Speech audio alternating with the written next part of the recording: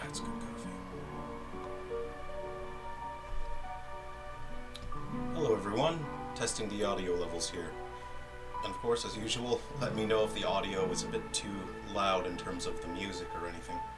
Hey Ramesses, good to see you. Alright, Elkin Fencer, good to see you. Oh hey! Joyful, it's awesome, good to see you. Hey guys, Obsidian Contraption. Evening. So, I went to play with my Irish music at the pub last night, and I'd canceled the past 4 weeks. I normally go once a week, and I canceled because I was busy working. And so I made sure to go last night, and I was already, like, mentally, my brain was already stretched out by the time that I got to the pub to play. So one of my fellow players there, you know, I said, "Oh, hey, you know, how's it going?" And my brain was so tired, you know, and this is like 7 o'clock at night already, and I was like, "Oh, hi, good morning," and he stared at me and I thought, "Oh, great." And I took my fiddle out of the case, I had my shoulder rest, and I bumped the shoulder rest against the fiddle, and it knocked the sound post out. And the sound post, you know, has to be inside. It distributes the tension from the top of the instrument to the bottom. And I knocked that out, and I need to fix that today. So that already was a rough start to the night.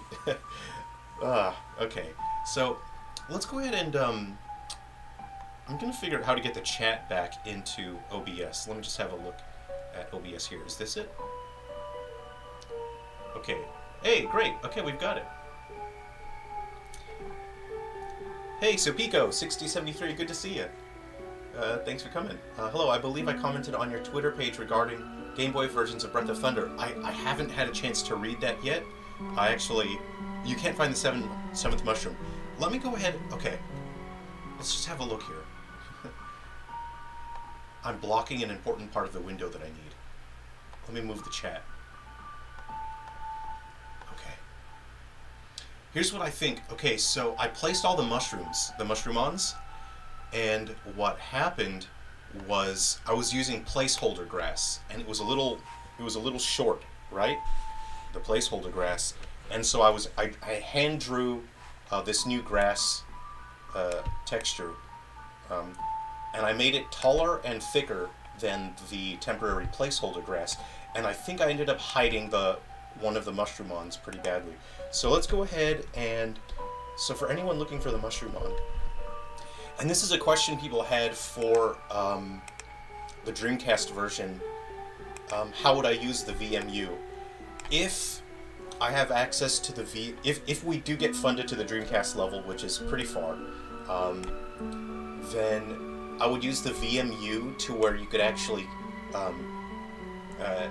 catch mushroom on the VMU, and you would raise them using the VMU with minigames, and then you would use the VMU to load the mushroom on back into your party on the Dreamcast version, and then you would have a mushroom on that would be as part of your party, and they can help you in battle as a party member.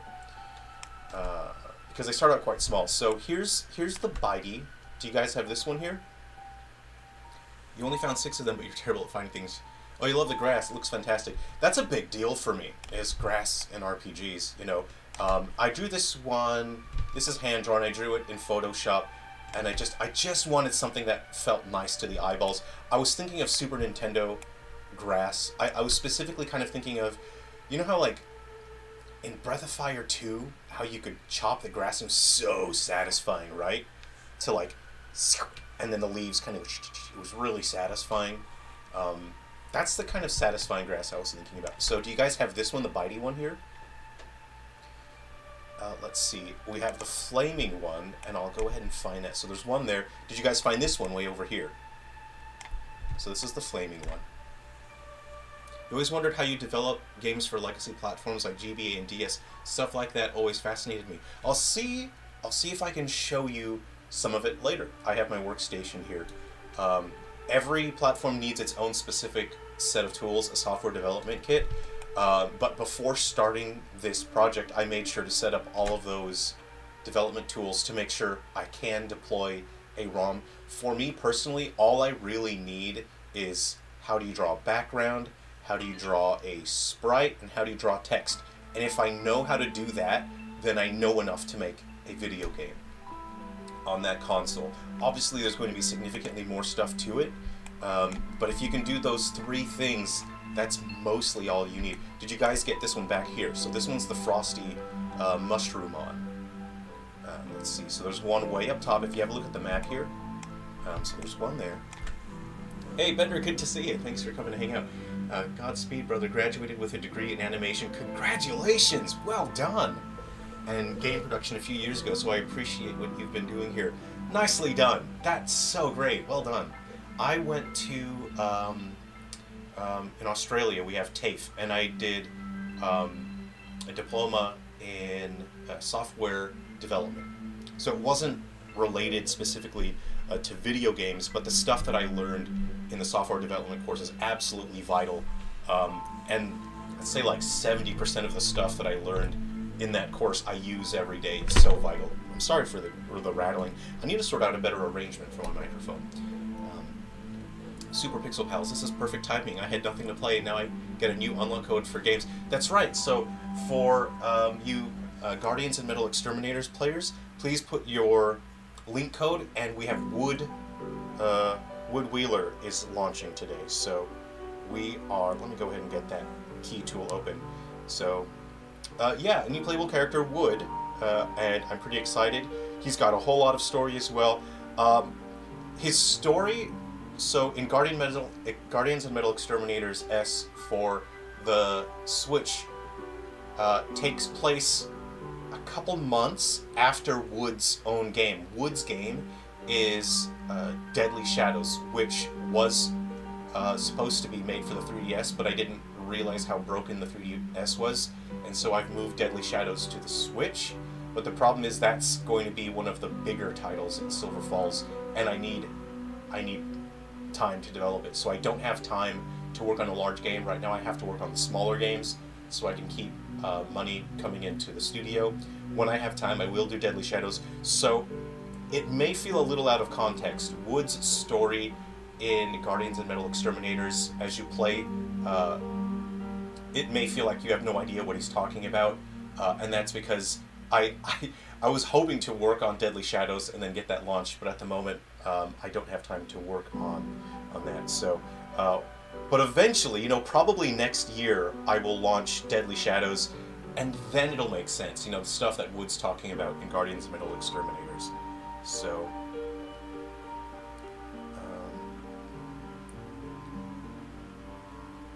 And for anyone that hasn't seen the Silver Falls game yet, Silver Falls is my game series, and it uses a system called CodeLinker, and CodeLinker allows you to connect the various Silver Falls games together, and it allows characters to cross over from one game into another, so you could see how that character is going in different points of their lives, and you get to enjoy your favorite playable character. You don't have to leave your favorite main characters behind.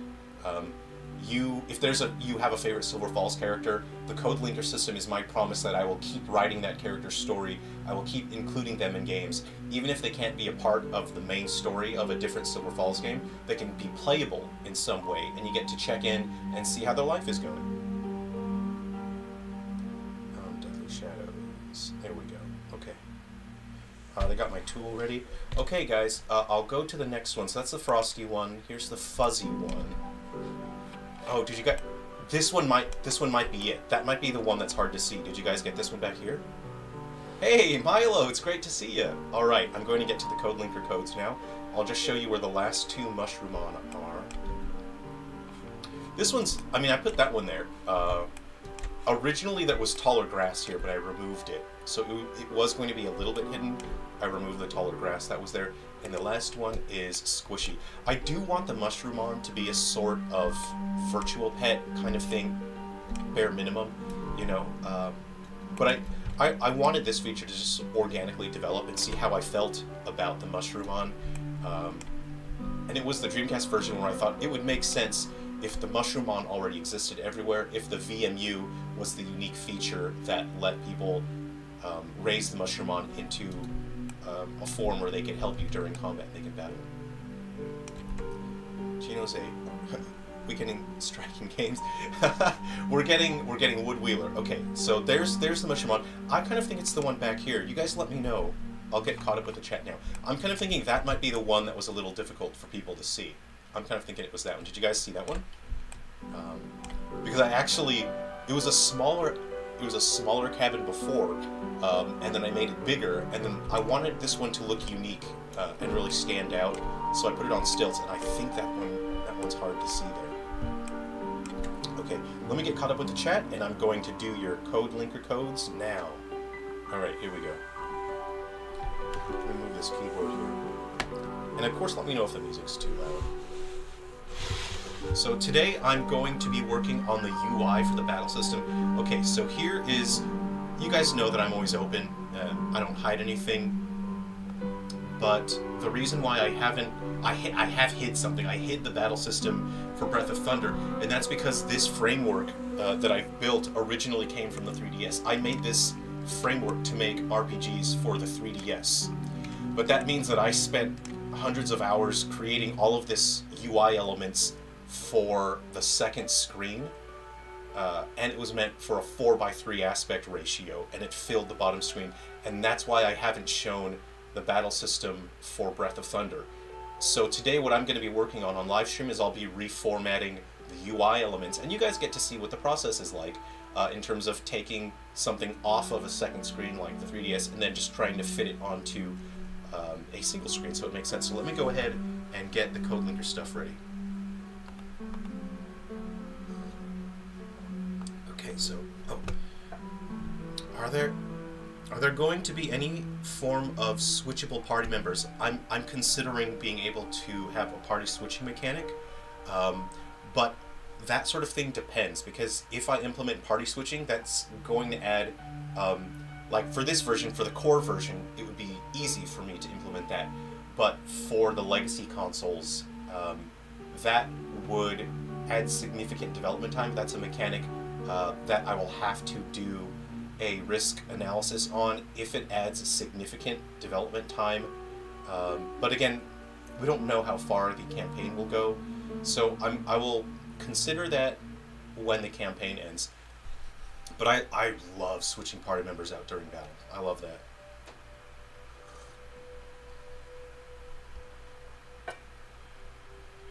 Everything about the indie scene is amazing. I love it.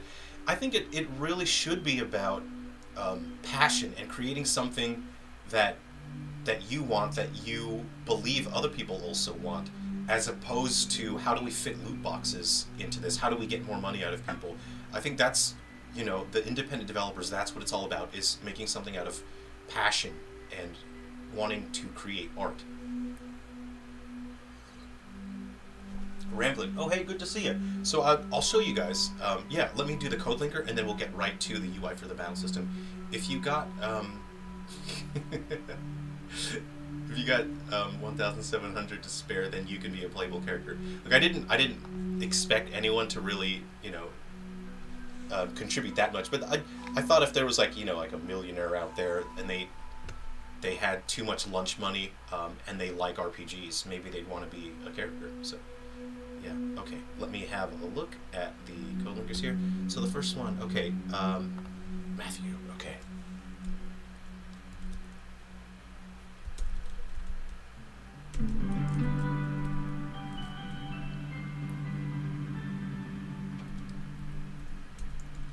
Matthew, your game that you posted in the Discord was really cool. I really liked it. Because you had to think. It was such a non-standard way to approach combat, because you had to read, you had to think. For me personally, this isn't a critique. I really like what you posted. For me personally, I felt like I had too much time to read, but that's because I like playing hero in Smash Bros. So naturally, my ability to read is like, it was like trained under intense pressure. So I was, when you posted your game in Discord, and I was like, I was in Hero Smash mode where I was reading the text like really fast, and that's how you have to play Hero in Smash, because when you're playing Smash and you're playing Hero, you know, the other people are also reading your menu, so you gotta read really fast. Okay, right. Let me look at the screen here. Let me scroll up. Matthew. Okay. SNJVT. Okay, Matthew, this is your code. This will unlock a new playable character. WJCBW. Right, and again, for anyone that hasn't heard of Silver Falls before, what we're doing on stream here is people that play Silver Falls, your save file for each Silver Falls game has a unique 5-letter code. And you can use a system called Code Linker that allows games to connect to each other, and it allows playable characters to cross over from one Silver Falls game into another. So that ensures that your favorite characters, if there's a Silver Falls game where you have a favorite character from, I'll never leave that character behind. I'll make sure that even if stories are taking place 15, 20, 30 years later, you'll still get to spend time with your character. They'll still be playable in some way. Okay, Elkin Fencer. PQW. Oh, why? So, am I reading this wrong? There's a lot of letters. Oh, PQYGC. Okay, Elkin Fencer. TMSWZ. Okay, Super Pixel Pals. Great. J-Foam. Oh, you got a real word. That's right. Okay, this is QPIQP. So the code that I'm giving you guys is for, it connects it to a Silver Falls game that hasn't launched yet. Let's see.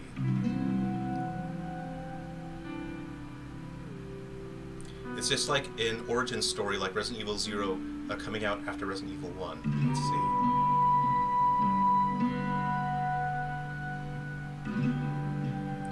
Okay, and Super Pixel Pals, your second one.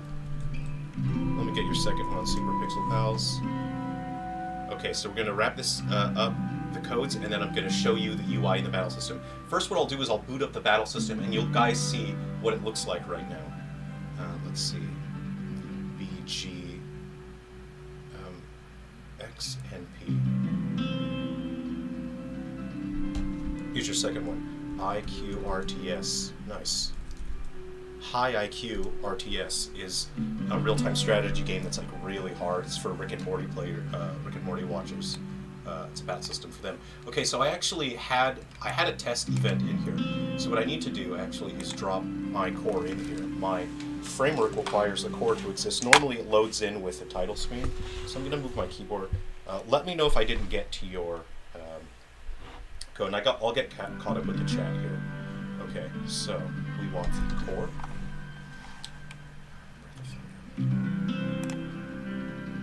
That's the battle system core. The core does everything. The core holds the database, and it holds all of, say for example, like in other environments you would call it like a global variable sort of situation, you know. So I will disable the starting event as well. This is the starting event. It's set to automatically run. I'm going to go ahead and turn that off. Now I have a test enemy in here.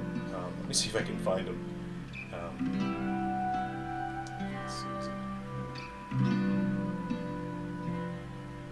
Bloblin, is this him? So if I select that and press F, no, that's him back there. Oh, random enemy blob, there we go. So I'm going to re-enable this. So he is actually, this guy was in the playable teaser, but I just disabled him. So I'll show you what it looks like right now, because this one's loud. I'm sorry for the audio, guys.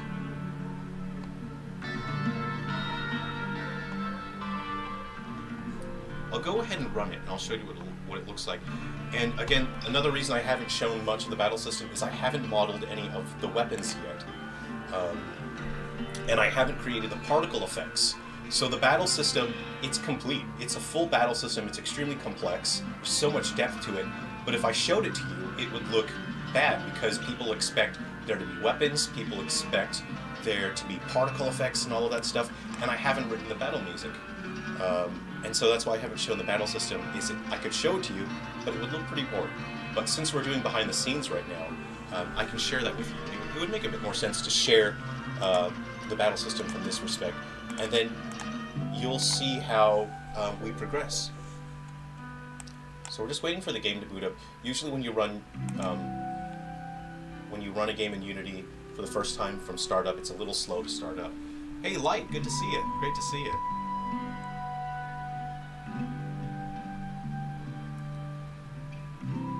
Let's see, Supiko 6073. Love seeing the...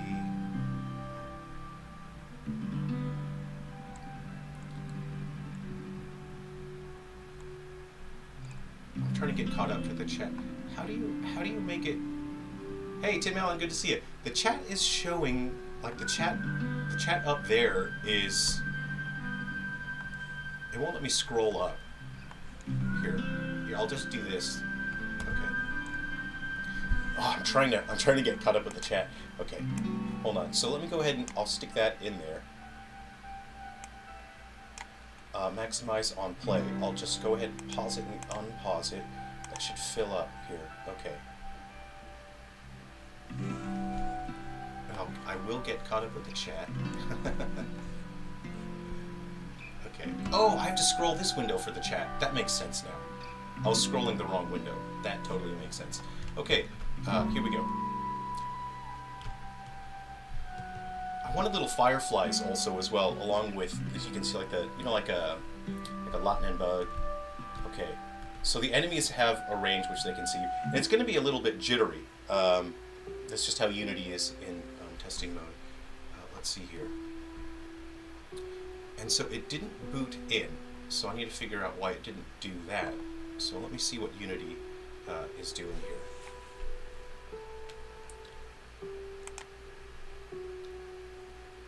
So let's go ahead and find out.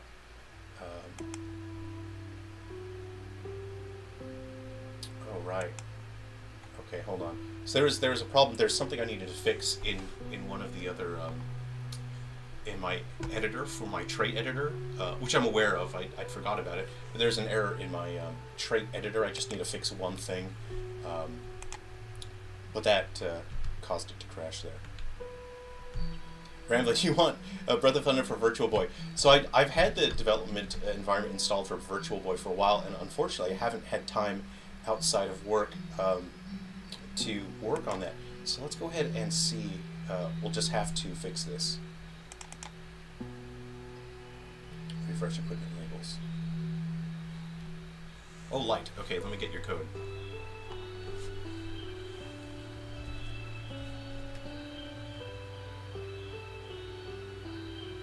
Ooh, okay. That is ELGKD. ELGKD. Alright, and this is LHZAA. I hope you guys enjoy the story. I did a lot of story writing for Wood as well, so let me see if we can just quickly sort this out here. So what did Unity want? What did Unity say? It said our array index is out of range. Okay. Remind me again, which one? Just remind me here. Refresh equipment labels, core, equipment types I. See, here's where I went wrong.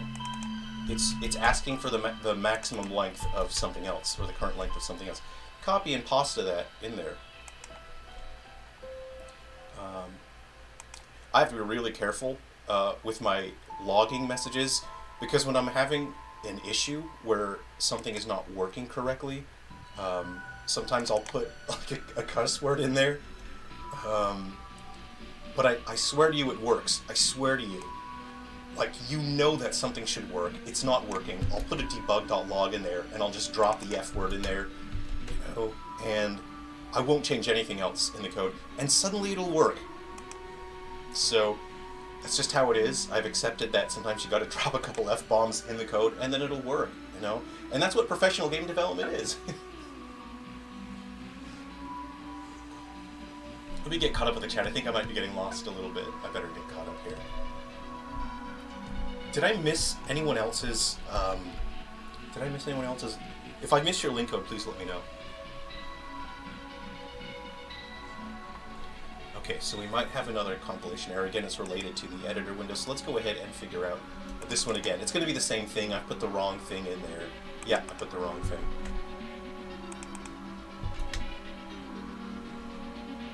Oh, there's a mismatch.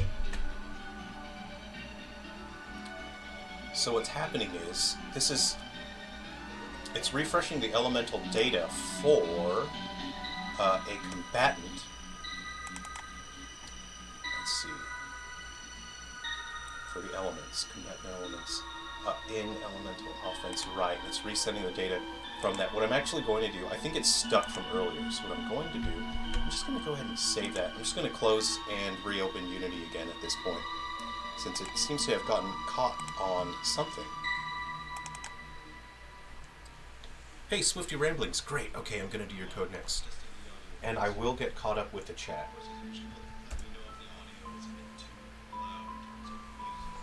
I can hear my own audio.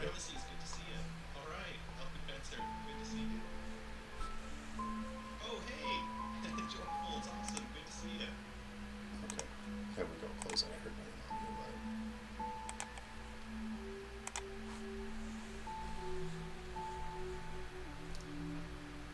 Let's see. VQJ, VQ.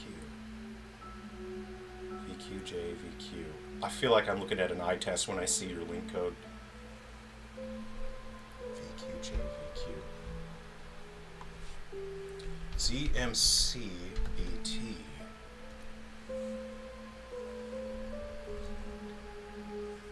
Okay, great.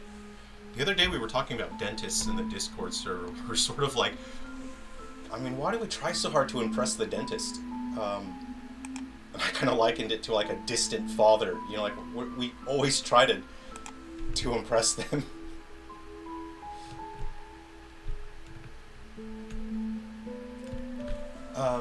Mason Pucci would love to see an enemy encounter somewhere. This looks great.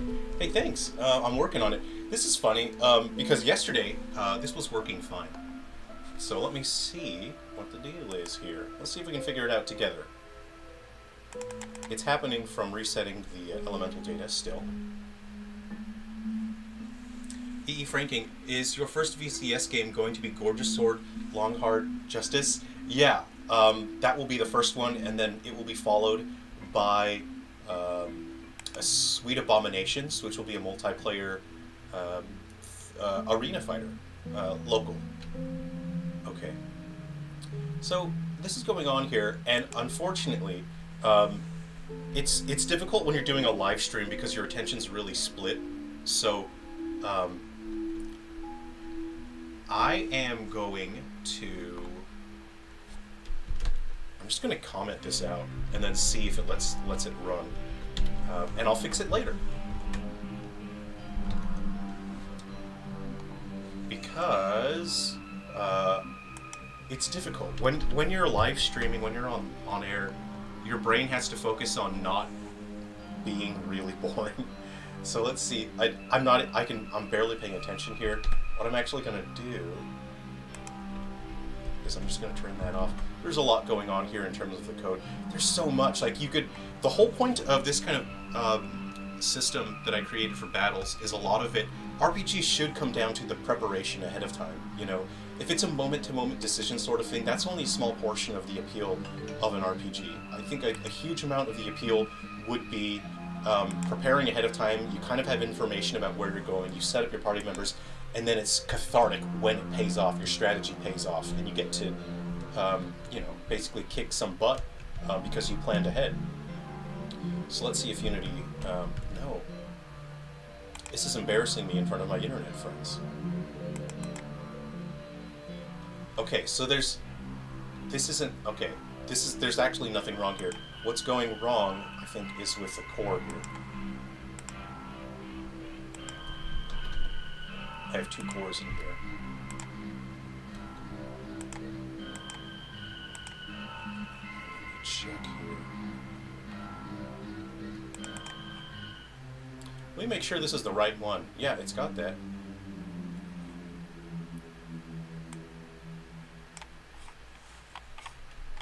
Okay, so I just need to check my elements and make sure I have my elements. Yeah, my elements are in there. It is complaining about the elements. Let's see. We just need to make sure all of our information is correct here.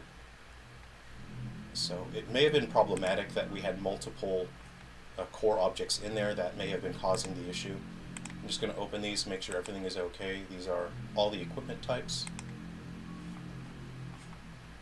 Okay, action types. This should do it. It is embarrassing in front of my internet friends. And your battle conditions here. This is the database that stores all of the information. This is how objects are able to access all of the information. Is the core always exists, and when any object, if the battle system, if an enemy needs to access information, they ask the core, and the core says, "Yo, man, I got you. Here's your information." Okay, yeah. We'll run it again, because those errors shouldn't be happening. And of course, when you try to show your internet friends stuff, of course your whatever you're doing is not going to work properly.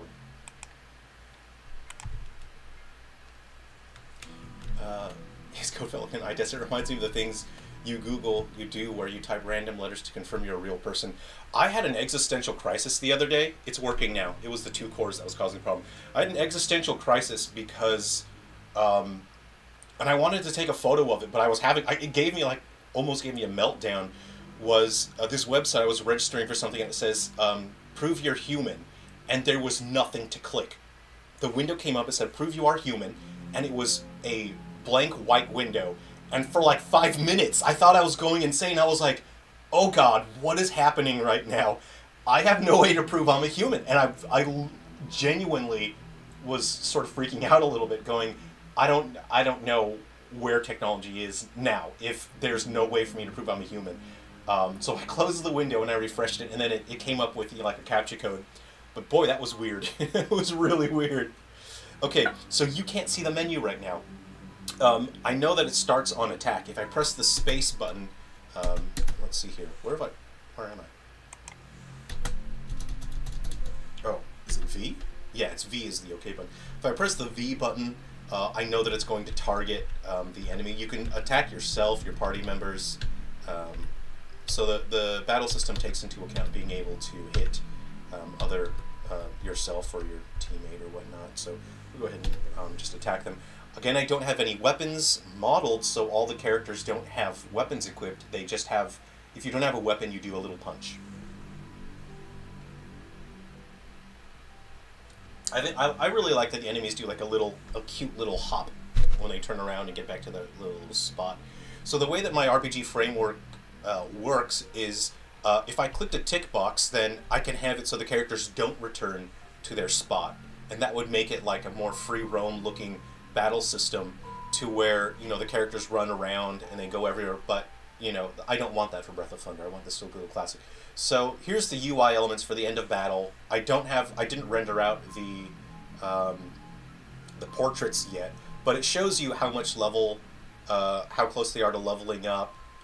You got EXP. If you got any battle items from the battle, they would show up here with the quantities as well. Again, this came from the 3DS game. So let's go ahead now and see if we can get the battle system UI to show up. So what I'm going to do is I'm going to run it again.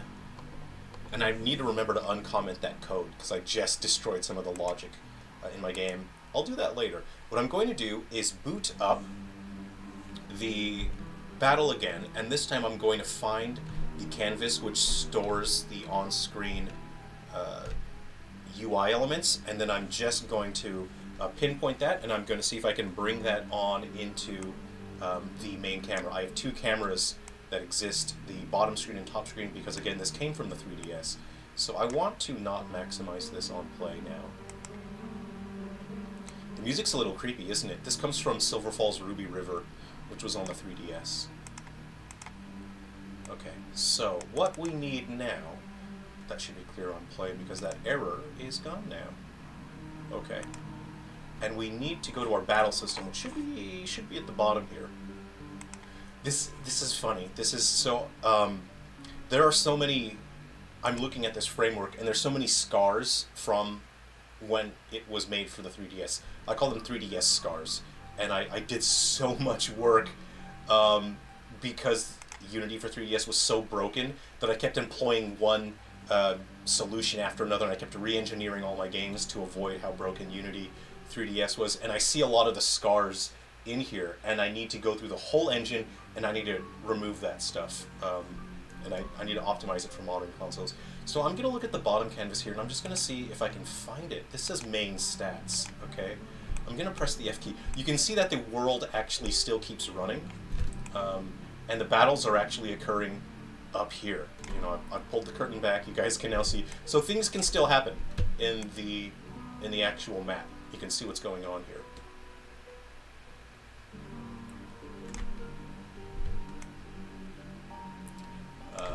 Oh, sorry if I'm missing the chat. I'm really sorry about that. I'll get caught up in just a moment. I want to show you what I promised to show you. So yeah, I'm aiming for the story mode to be around 20 hours, and of course there's going to be a lot of stuff that you can do outside of that should help it.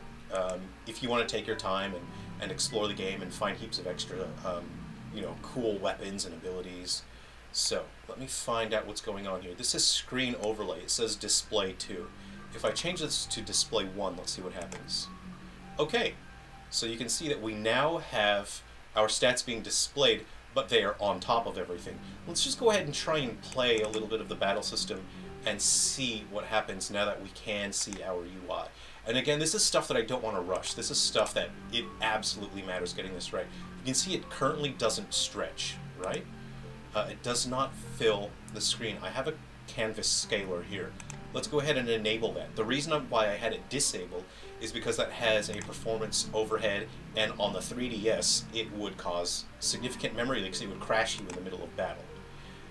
Okay, so you can see that this now thinks that it's displaying, it's set up to be on the second screen of a 3DS.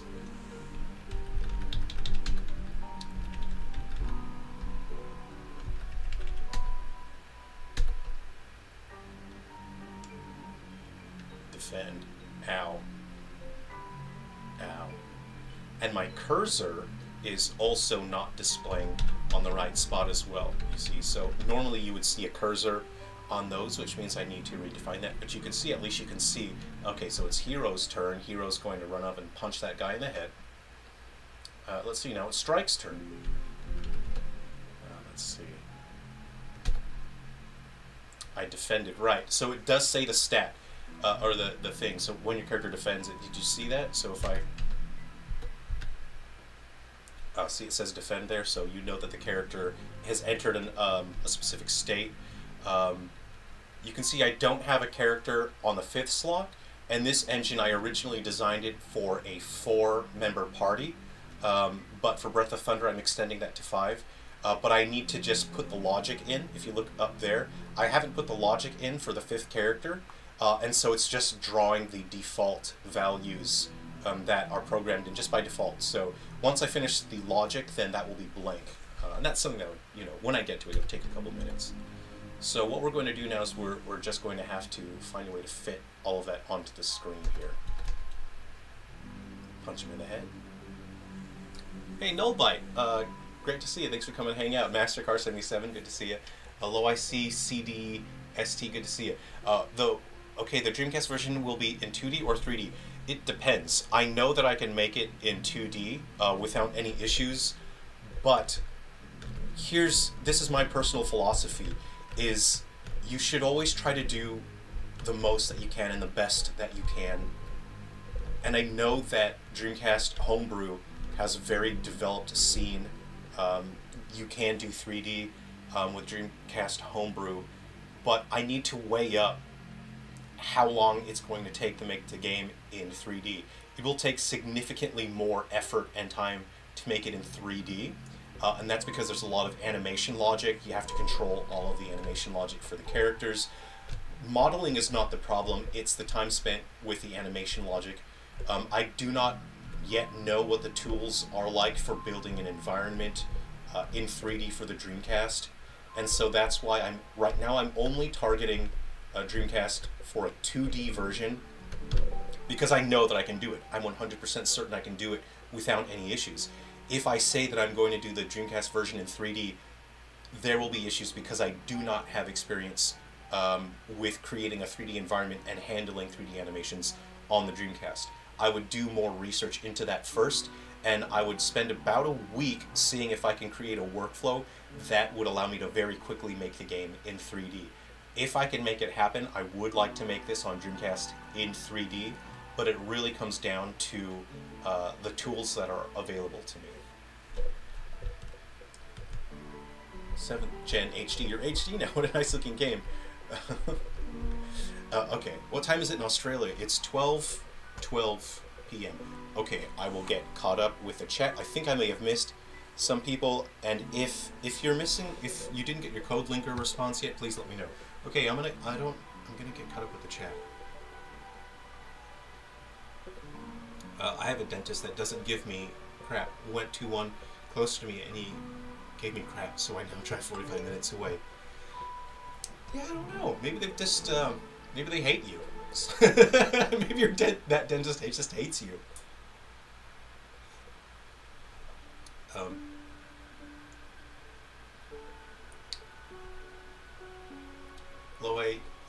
Loic CD CST. Good morning.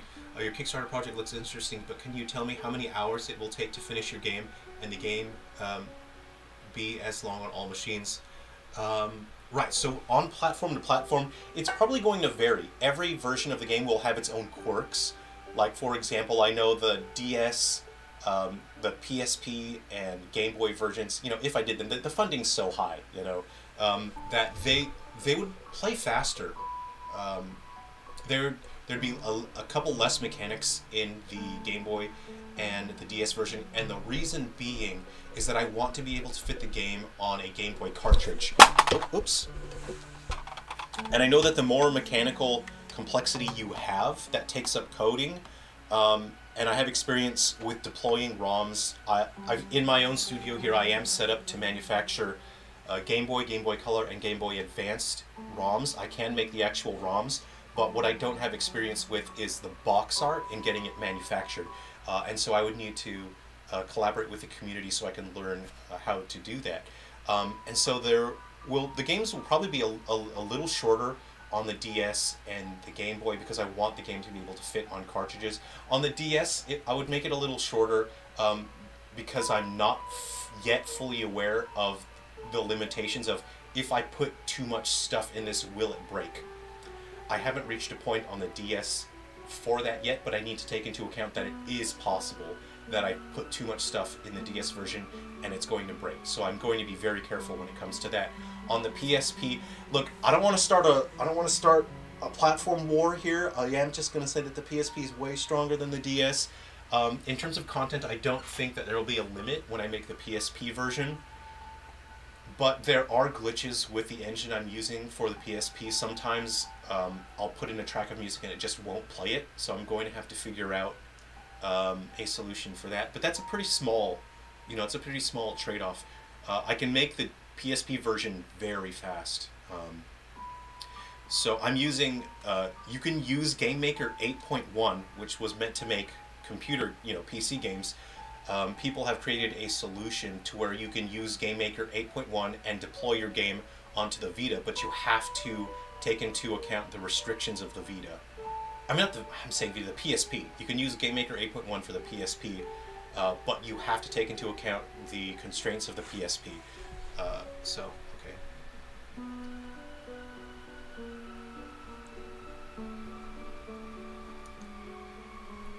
Yeah, Tuesday, I think all the main console versions are going to be the same.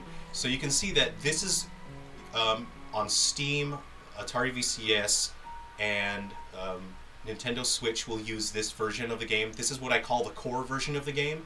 And then the other versions of the game, here's how people are wondering how I'm going to be able to develop the other versions of the game so quickly. And the reason I'll be able to develop so quickly is I'm creating this game knowing for a fact that I will probably bring it to other platforms. So the character design, I had someone comment on YouTube and they complained about the character designs looking cheap because they all use the same parts. But I've approached this character design from the design philosophy of the 90s, is that all you had access to in the 90s were pixels. All the characters have to use the exact same pixels. The pixels are always the exact shape. You have very limited space in terms of visual information for pixels. And so what really is important is the shape of those pixels in terms of the arrangement and the color. So that is how I approach the design of these characters. It gets the point across. You understand the characters by looking at them. You can tell which character is which. I could spend hundreds of hours creating unique body parts, and it would not... What difference would it make? What difference would it make if I spent 200 hours crafting a whole different torso for this guy from scratch, when it wouldn't make a difference? What benefit would it add if I spent 200 hours making a whole other torso again?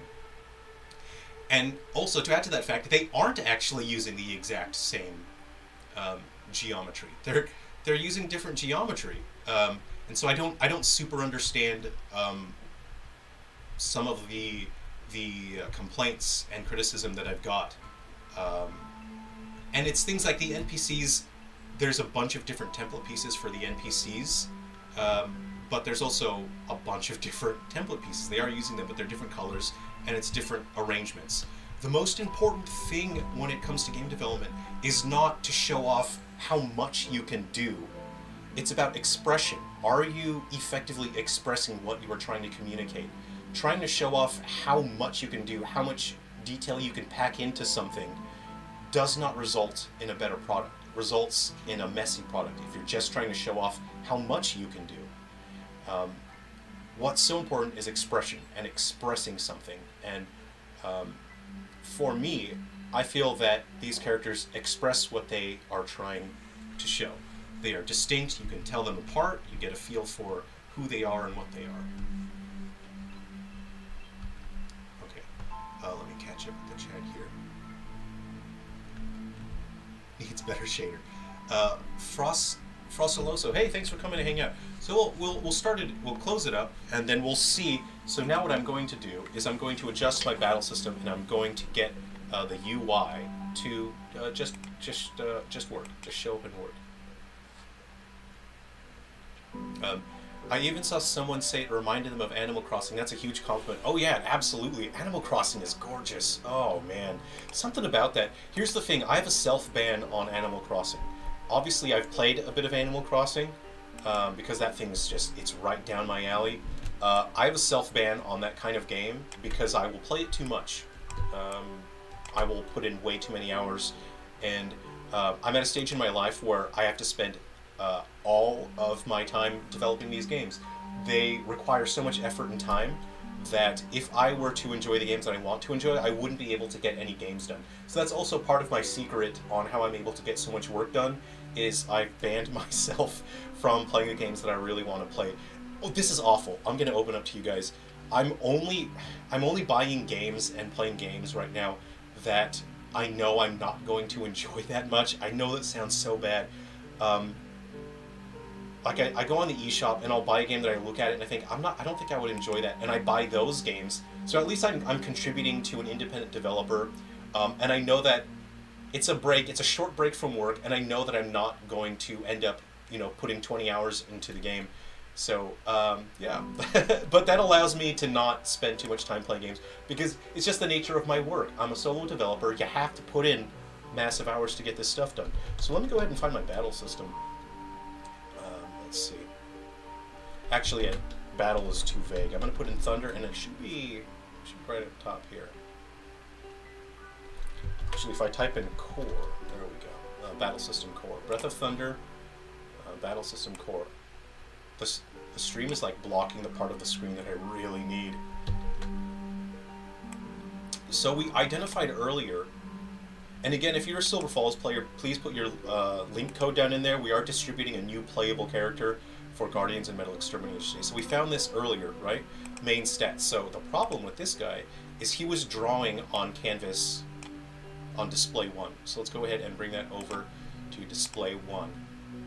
Great, now we can see that it will display there. We need to make sure that our other canvases are also drawing to the right screen space camera. That probably shouldn't be like that. I'm going to have a look at that.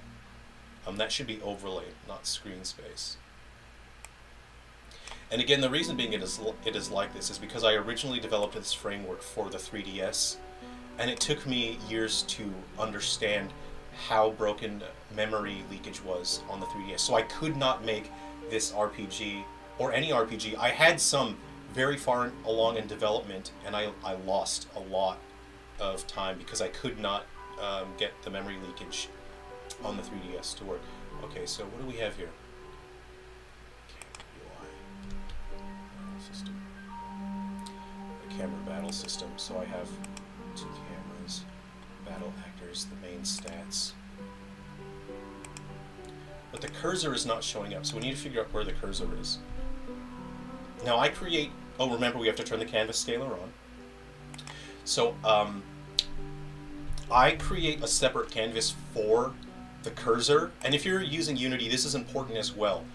Do not put all of your things in one canvas, because when you change one thing, if you change one piece of text, Unity will flag everything in that canvas. It'll mark it as dirty, which means it needs to be updated.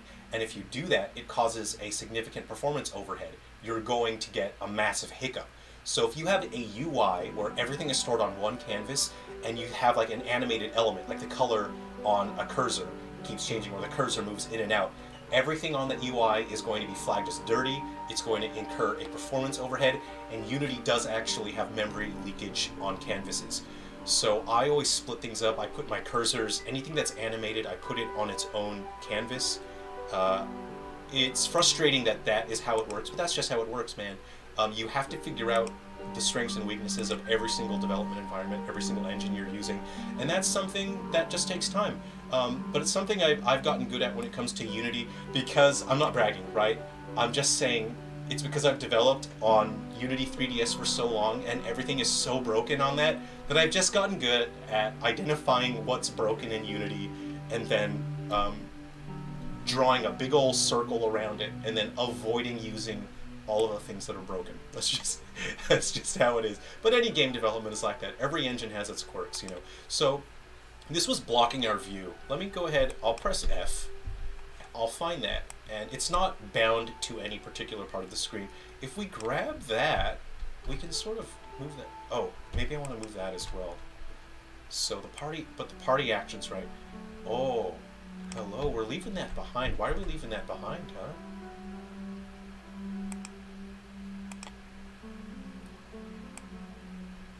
It's funny that doesn't, does that make sense to you guys? What's up with that? So here's a good way to figure out what's going on, right? We'll hide that. And I've developed so much as a developer. I've learned a lot, you know. This game development is always a process of learning. You should always be improving. You should always be learning more. I've learned so much creating the Silver Falls games that I just need to go through this entire engine and optimize and implement the things that I've learned. I need to make sure that this framework is now good enough to where I can use it for the next however many years to make RPGs. It's my favorite genre. I just want to make a bunch of RPGs. So we need to figure out what the deal is.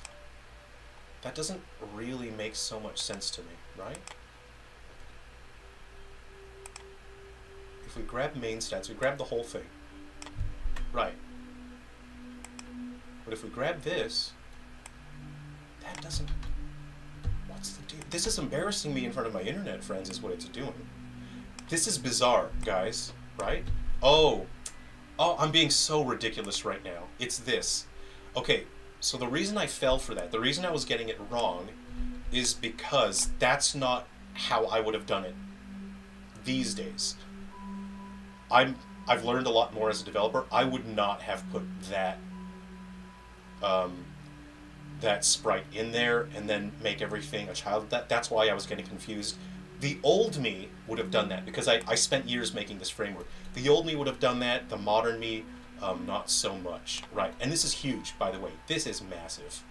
So what I'm going to do now is shrink this down. And I think a more sort of modern situation, we would just sort of drop it in the corner. It may be a little too small now, so we'll see. And again, people have commented on the font. Totally, I totally agree with you guys. The font is a little hard to parse, so I will be changing the font. I haven't had time to pick something different yet. This is the font that I used on my previous project that was going to be a 3DS RPG. Okay, I'm kind of liking that. I'll take my primary actions. And we'll go ahead and just like put that there, right? Something like that. I'll come back and make this with more precision later on, you know. So if we just take this, like this is pretty simple right now. Oh, he went inside my monster. This is very simple, right? I've just made some simple changes. We'll hit apply. Let's go ahead and run it, and let's see if it performs the way that we expect it to. And then I will get caught up on the chat very soon here. I'm sorry if I've missed your code, linker code. I'll get back to it very quickly. Yeah. Thoughts on 3D platformers? I'm a huge 3D platformer fan. I would love to make a 3D platformer. So I've been investigating the homebrew solutions for the N64. There is, I'm not going to use official Nintendo tools. Again, I am a registered developer with Nintendo, so I need to avoid, you know, if their software was illegally leaked online, I'm not going to be using that. But there is an open source, fully homebrew version. And so here we are. Let me get myself out of the way. I'm in the way here. So you can see it didn't take that long to fix the UI and put it on screen, but it's still a matter of just because it's there doesn't mean it's good. It's too big and clunky. It's taking up too much of the space, which means the battle camera instructions, these animations are hard-coded in. I designed the animations without this UI in mind. I designed the animations knowing that the UI elements were going to be on the bottom screen of the 3DS. So it's taking up too much space now. So what I need to do is redo all of the camera animations so that it takes into account that the UI is going to be taking up this fair amount. I'll ask for you guys. I mean, this is a collaborative process. We're all gamers. I'm making this game for you guys. What do you think of this spot here? Do you guys want to try something else? Comment. Let me know in the chat. Let's move it around, and we'll try a couple different things. We'll spitball it. This will feel like we're all sitting...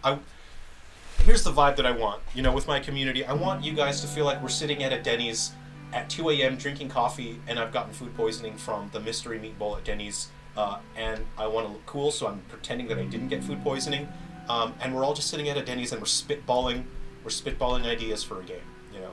That's kind of what I want the community to feel like.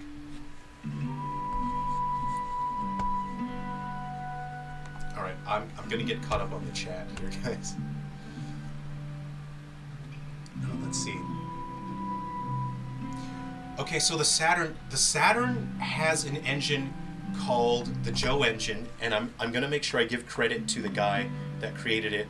Is it Johannes Fetz or something? I don't remember his name off the top of my head, but I'm going to bring it up because it's quite a mature solution, and being able to make a game for the Saturn and make it good, I cannot take credit for that. That credit should be given to Johannes Fetz. And the reason why people can make homebrew for the Saturn, and the reason why I even considered it, was because this guy made an engine that is great. It's brilliant. And I don't want to take credit for saying, I made this RPG on the Saturn, look how great I am. I didn't actually do that much. This guy did all the hard work. You can download and try his engine right now, and you can deploy your own ROM onto the Saturn.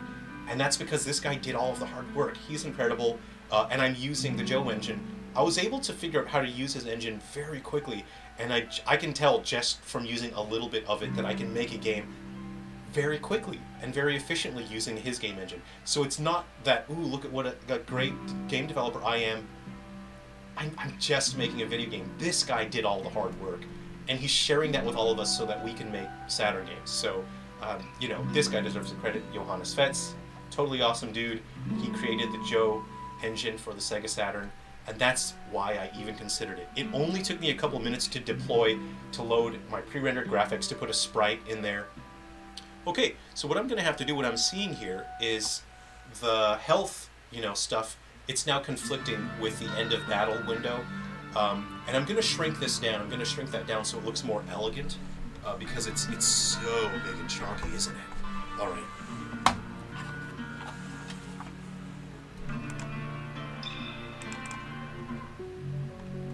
Ah, the Manor music from White Inside Its Umbra. Are there any White Inside Its Umbra fans, players in here that have enjoyed White Inside Its Umbra? And again, let me know if the music's too loud. It's hard for me to tell. I'm looking at my levels here on screen, and it's just a little hard for me to tell, you know. So I just want to identify this window real quick. I'm really bad at getting caught up with the chat. I'm so bad. So I click on that, I press the F key. That'll let me find what the deal is here. Okay, I got my canvas pointer. Party management, canvas pointer. Should be in the battle system. If I go to my battle system, I'll see it. Okay, that's the camera, top canvas. Okay, I'll just check the logic here. I'll disable that. If that disappears, then we know it's in there.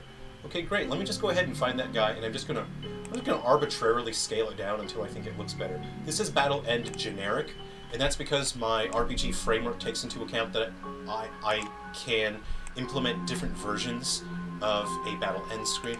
The whole RPG framework I've built is designed to be modular, so it doesn't just produce the exact same RPG again and again. I can create different components and just swap them in, and it can be a totally different game. So let's go ahead and shrink that down. I think that's like a little more elegant, isn't it? So I'm gonna look at that. I'm gonna. Oh, you know what? Obviously, I'm going to hide that, right? The health and all that stuff later. It's a little more elegant. I'll find a more elegant way to design this.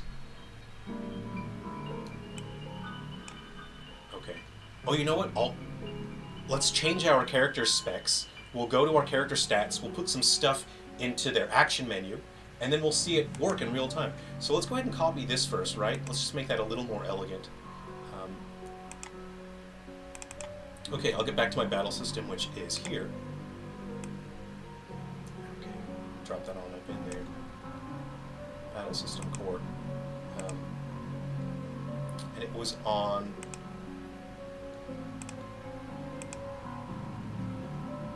Battle Engineering. There it is. I copied the transform, so I'm just going to right click and paste, and then that will put it back to... I can't see.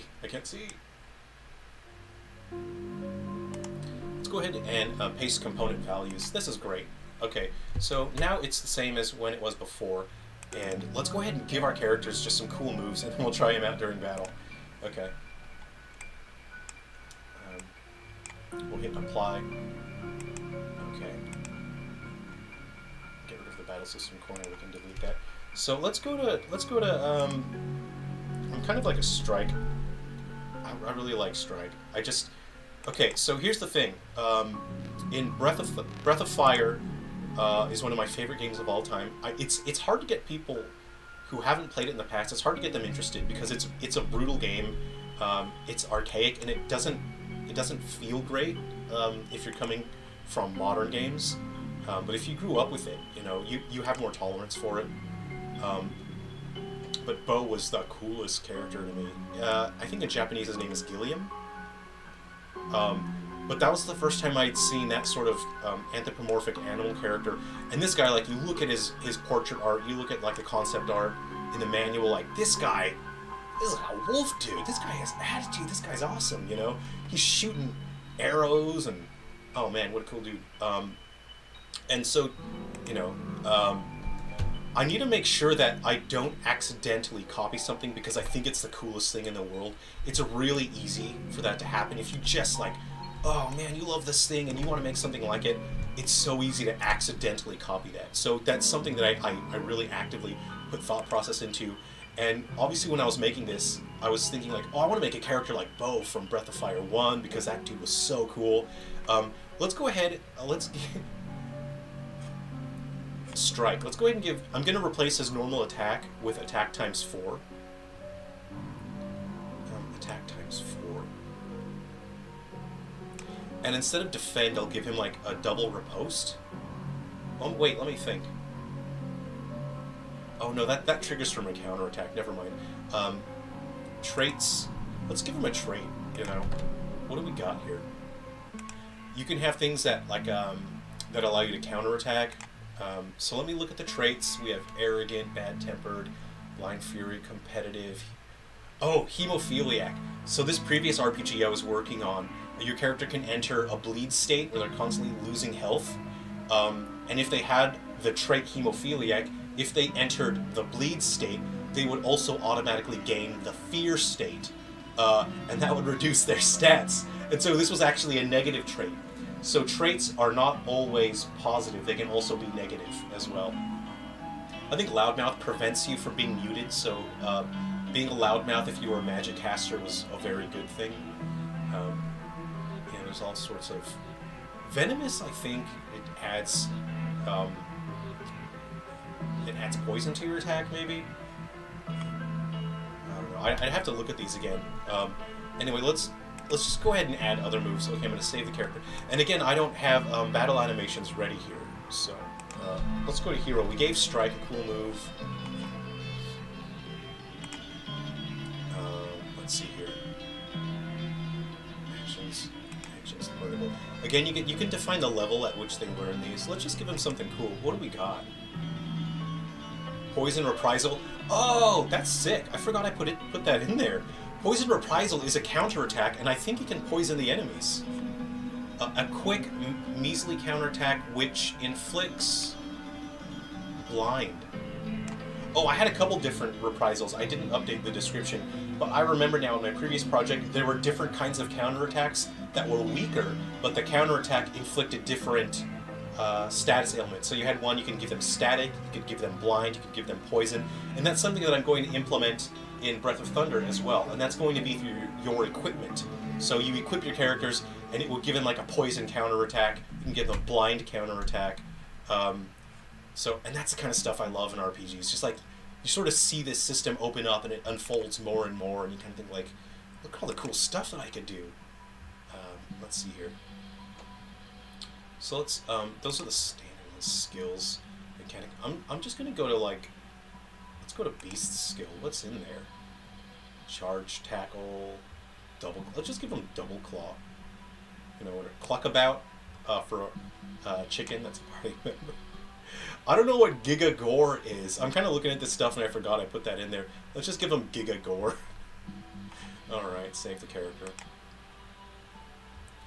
Oh, Fake Injury. Fake Injury. I think that makes the enemies target you. Cure multiple targets of alert. Interesting. Okay. Alright. Who else do we have in our party? We have Sakana. Or Sakana if you want. We'll just give him a different ability. Actions earnable by level. Shadow Trick. I don't remember what Shadow Trick is. I'm just gonna drag it into there and see. Toughen Up. Venom Army. Whoa, what the heck is Venom Armor? That sounds sick. I forgot what it is. Again, this is from an RPG that I was making years ago, and I was genuinely hoping and believing that Unity would fix the memory leaks. So unfortunately, I didn't get to finish that game for the 3DS. Okay, so let's go ahead and maximize on play. Let's see. Did I click that? I better click that just in case I didn't click it before. Let's go ahead and maximize on play. Envy. Oh, great. I better do your code linker. So enemies can walk. You know what? Let's do next. I'll show you how I make the enemies walk around. We'll put them on a walking path. We'll do that next. Let me go ahead and generate Envy's code for Wood Wheeler for Silver Falls. Okay, Envy, CBXGA. CBXGA.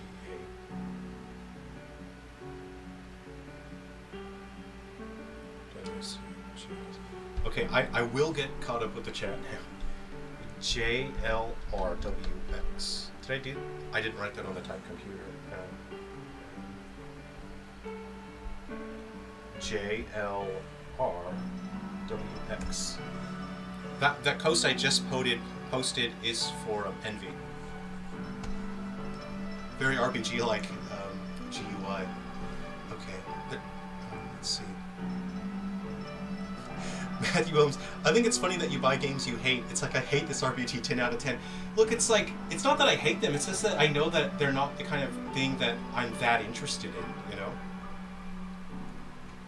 I take it as a new view record for streaming. Ramblin', yeah, that's his whole idea. He's trying to call back to the RPGs of the past because he's found modern RPGs really don't match what he's looking for. Yeah, that's right. Like, I'm not saying like, oh, I hate modern RPGs and they're bad. It's just that the developers are focusing on things that I'm not looking for. You know, they're focusing on like so much mechanical complexity. You know, and look at these flashy visuals, and I just want this adventure. I want to feel like I'm going on an adventure. I'm setting out to see the world, and I'm making friends with a bunch of weirdos who are like weird animal hybrid people that they're also weird, but they also want to go on an adventure and see the world. That's what I want in an RPG, and I think if I can provide that and give something really fun to people, I think that's something that people will really remember that they used to really like. You know, they used to really like games that just focused on just an adventure, because that's what so many games in the 90s were like, is I felt like the developers were focusing on just providing the experience of going on an adventure. So that's what I want to focus on with this. Unity GUI is so inefficient. Why? You see people just complain about it, and people are so justified in the UI for Unity. To be honest, the character models kind of look like the pre-rendered CGI models you used to see in RPGs all the time. So yeah, and that's what I'm going for. Is I'm not copying any particular style, but I want to evoke that sense of that era of games. You know, so I'm in the way of my menu here, and I can't see what I'm doing. What? You know what? His ability. Oh, I know what. The ability that I gave him wasn't meant to show up on its own. It was meant to show up in a submenu. So we're probably going to have to go and fix that now. So what I'll do now is I'll show you guys what it looks like to give the enemy instructions so he can walk around. And we'll just fix Hero's thing real quick, because I didn't get to see the effect of that.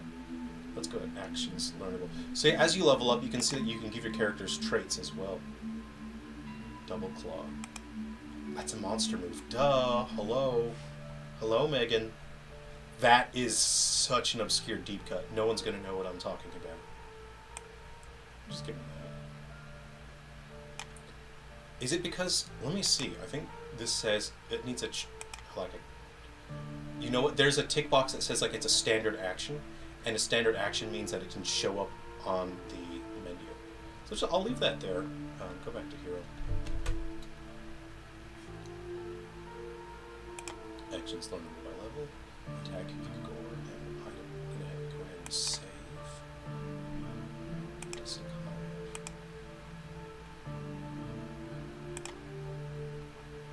So it's possible that Shadow Trait may not even show up as well. We'll save it. Okay, so I'll show you guys how I tell a character to move around. Okay. So let's say that I want this enemy to roam. This is what we would refer to as a roaming enemy, right? Let's go ahead and click on that guy. You can see his line of sight. If you enter that line of sight, that's just a collision box. If you touch that collision box, that's going to activate the random encounter. Well, it's not. I need to stop calling it a random encounter. It's not a random encounter at all. So I have a script that integrates with all my other stuff. You can have it follow an object. If I enabled that, it would just follow the player nonstop. I'm in my own way. This is so deep and philosophical that I'm in my own way. Okay, I mean, we're all our own worst enemies at some point in life. Okay. I'm going to click on Add Component, and we'll click on Move. Move actor between positions. Cool. Alright. So okay. For a second, guys, I'm going to move myself to the other... I need to move myself to the other side of the screen here. So if you don't mind for a second, I'm just going to... Oh, geez, whoa, that was so fast. Okay. Right, so I need to have multiple movement steps. Let's see here. Let's just give them 3. Let's give them 3 different positions to move to. I'm still in the way. Good gracious. I got motion sickness just then. I'm going to move a little bit slower this time. Okay. Whew, that's better. You shouldn't move that fast, honestly. Okay, so I already have a bunch of objects in here that I call walk targets. I'm going to type target in there. I'm just going to go to my latest one, which is 8. And I will just call this one walk target 9.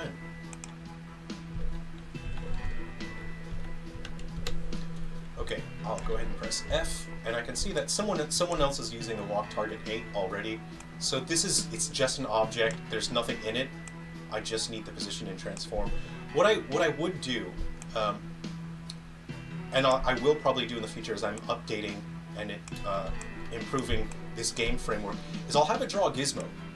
I'll put something in there and it'll draw a gizmo so I can see on the map where the walk target is. For now, it's just in this group here, but I will add that later. So we want to give him 3 targets. We'll go 1, 2, and 3. And we'll go over here. Like that. We're going to have him wait. When he gets to the middle one, we'll have him wait. Let's go ahead and click on our chunky little boy. And let me know if the music's too loud. I'm so far behind the chat. Holy smokes, I'm so far. Let me... Bing Bing Wahoo, what kind of PC setup do you advise to use for game development? It really depends on what platform you want to target. Obviously, you're going to need stronger PC for the stronger platforms, you know, like... and it depends on the games you want to make, but you should always have multiple monitors, at the bare minimum 2 monitors, and you want to just make sure that you have one that's like 24 inches at least, because you're going to, if you're doing coding, you want the text to be big and clear. But again, it really depends on what you're making, your development environment, and your target platform. So I'm just going, you can give these nicknames, right? Like south, you know, middle. Oops, what have I done? What have I done? I don't know what I've done here. Middle. Oh, this is music from 3 Down Stars. Too much of a vibe, I think. You know what this is? Where do we have the, where's Waiting for the Sun to Rise?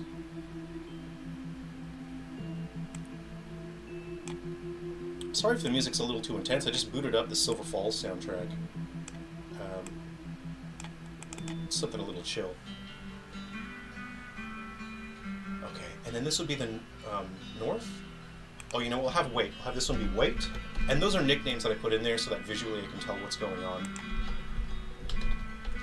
North, okay.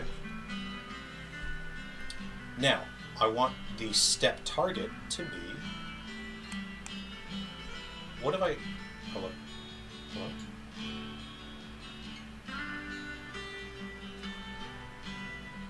What have I just need to double check something here. He already has one. He already has a script there. Of course, it's an enemy template. I built it into the template. Okay. Well, that's fine. So we'll just enable that. Okay, so we just want to mention the first thing, which is walk target 8. Type target in there. Oh, 9. My mistake. He's using walk target number 9. Sure, he'll use walk speed 2. You don't want your slow, chunky enemies to be too fast. Otherwise, it might be hard to avoid them. We'll leave it at 2, and then we'll see how fast he goes. Middle, we'll give him a wait. Okay. Target. Okay.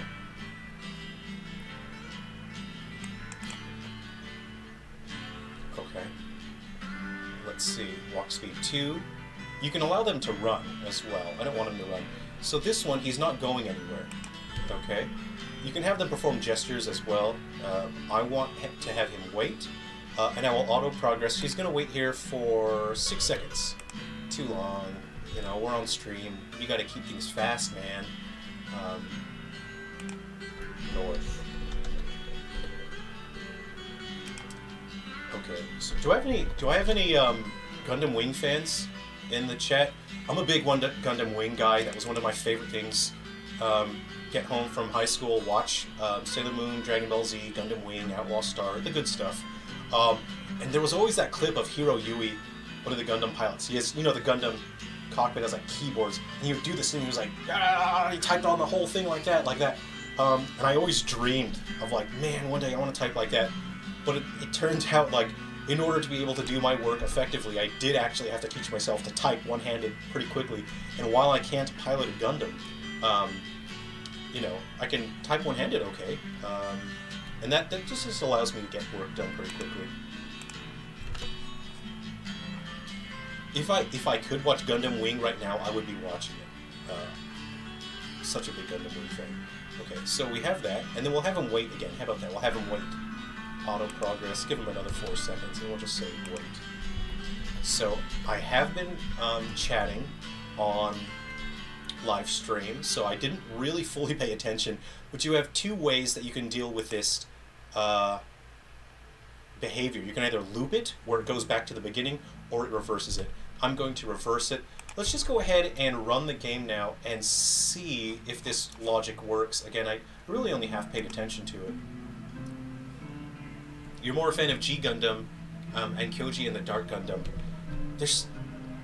Honestly, I think we're a little bit spoiled because there's so many different kinds of Gundam. There's so much Gundam content. Hey, great. Okay, so he's moving, but his animation, I think, his animation controller has not been referenced in his logic. So let's go ahead and fix that now. So we have Eventide Actor. Eventide, again, is my framework that I'm creating.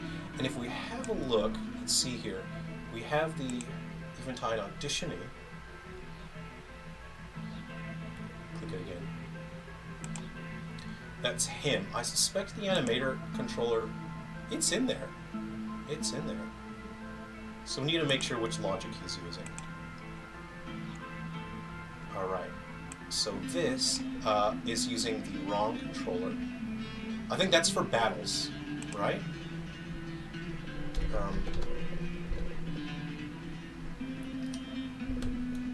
No, I need to see what I've done wrong here. I think it's missing some logic. Let's go ahead and have a look here. Click in our animator. Okay. You see, the idle animation is selected for walking. That's where I'm missing my logic. So, we'll go ahead and fix that now.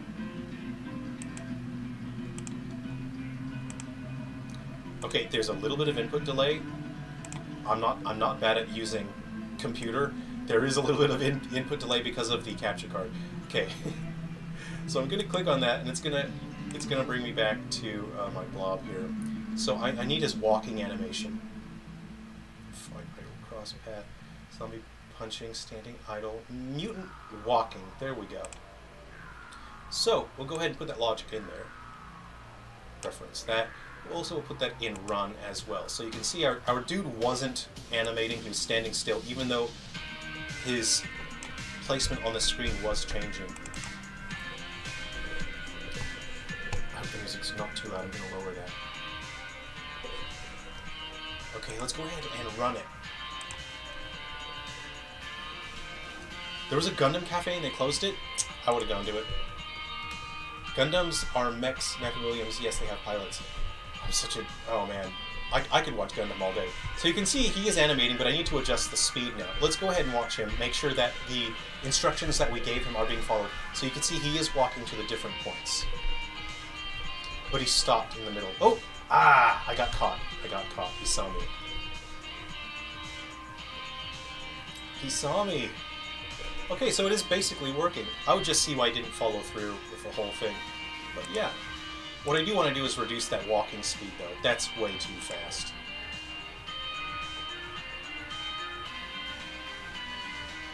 I mean, you know this song? Yeah, this is Guardians and Metal Exterminators.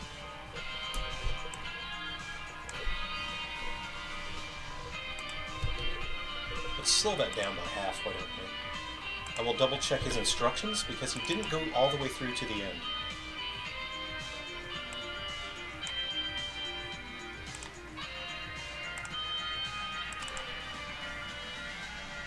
I'm so sorry if I've missed your comment in the chat. This is generally why I try to avoid doing, you know, um, the real actual work. I try to avoid doing that on stream because it's difficult to concentrate on actual work and also engage on stream. I try to do my best, but you know, your brain has so much RAM, you know, and when you're out of RAM, you're, you know, that's what went wrong. He stops after 2 seconds. Yeah, your brain can handle so much, and then you're out of RAM. I heard you can download more RAM. So that last track comes from Guardians and Metal Exterminators. That's the game that we're distributing the Code Linker content for. I am getting caught up on the chat, I swear. Hey, Injur G, good to see you.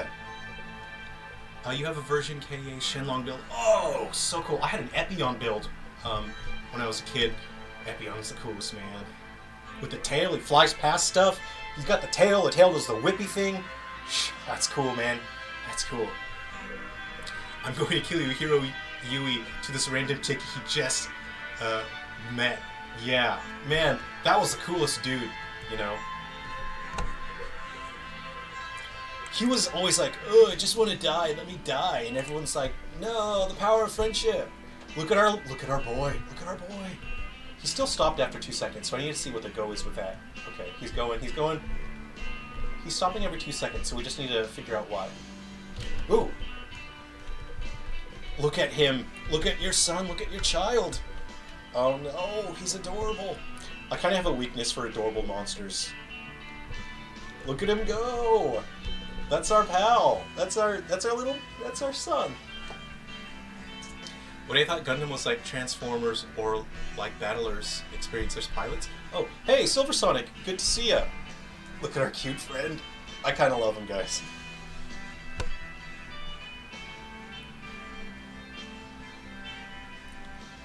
Man, I can't believe you got to go to the Gundam Cafe too. I want to go to a Pokemon Center. That'd be so cool. Gal King, I haven't seen Gal King, no. Pseudo him, hey, good to see ya. Okay, I'm looking at the chat now. Luna Slayton, hey, good to see ya. Yeah, I'm not necessarily copying anything in particular, but I'm evoking the spirit of RPGs from the 90s. And evocation is something that's extremely powerful. The ability to evoke something means that you are recalling our cultural memory of something. We all have, I mean, you know, if you spent time being alive in the 90s, you have cultural memory. We share that. That's something that we all share. And when you evoke something, you are recalling that cultural memory and you are sharing it with someone. And you can use that evocation to set someone's context. You can set a mental context for something. And so by creating this art style, I'm not setting out to copy anything, but I'm using evocation to remind you of RPGs from the 90s like Dragon Quest, Final Fantasy, Breath of Fire, Chrono Trigger. I'm evoking the spirit of those games while not copying them. Okay. So next I need to figure out why I can't see my cursor on the bottom screen. And I'm kind of hoping that no, I wouldn't have programmed it to be touchscreen only. Because originally, again, I made this framework for the 3DS and punched this guy in the head. Oh, you see? The 2 attacks came out. Remember how we gave him a different move that attacks twice? So he just hit twice there. This is Strike. What does Strike have?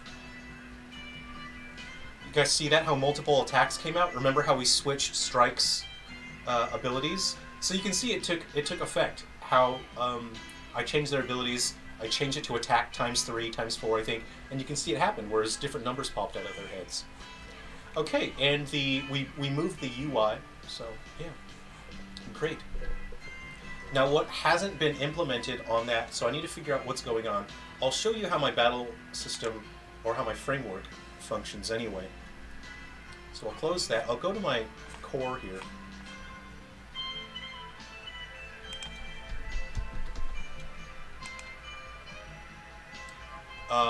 This is my core, and it allows me to, I can change the universal color of text box windows. You can see there's a gradient for the windows. I can change the frame for all of the text windows, so I can make universal changes to the graphics of the game. I can pick the font, I can override the font. For some reason it's not being implemented right now, so I need to double check my logic, but I can change the font universally, all that, you know. I know this stuff's really boring because it's visually just a bunch of words, you know, and it's cooler to just show you the stuff happening. But, you know, we're hanging out on stream, we're chatting. I'm going to hang out with you guys on the chat for a while. Did you guys check the Mushroomon?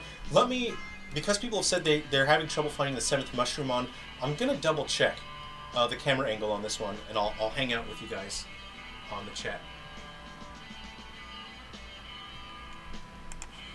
So I'm a little bit out of touch when it comes to internet language and the slang and you know, the hip young people language. Oh, if you notice, I'm moving a bit faster right now. I'll keep testing and adjusting. People have commented they would like the characters to move faster, so I've adjusted that. So you can see right now he's moving way faster than he was before. But we'll see. Comment down below in the chat. Let me know if you think this movement speed is now what you want, or if you want it to be a little faster still. So just comment, and then I'll make adjustments right now. Elkin Fencer, it was great to hang out. Thanks for coming to hang out. Thanks for all your support. Have a good night. We'll see you. Okay, I am getting caught up on the chat, I swear. The Gundam Cafe had great food, actually. Nice. Nice. Pseudo, about my game/Kickstarter, want to check it out in your browser? Or not, too hard to put your browser on OBS, or is just an interruption right now? Put your link in there, I'll click on it and we'll look at it. Honestly, taking inspiration from stuff you love is always good. Look at how many franchises started because people loved Akira, or in general anime. Yeah, absolutely, absolutely. Is this the one that you guys have missed? Because the camera makes it hard to see. I see now. I moved that tree. I moved that tree last minute, I think. Is that the mushroom on there? Or? Yeah, I'm sorry guys, that's my fault. I moved that tree because I was painting the terrain. I moved it last minute. So the last Mushroomon is there. Sorry everyone. That is my fault entirely.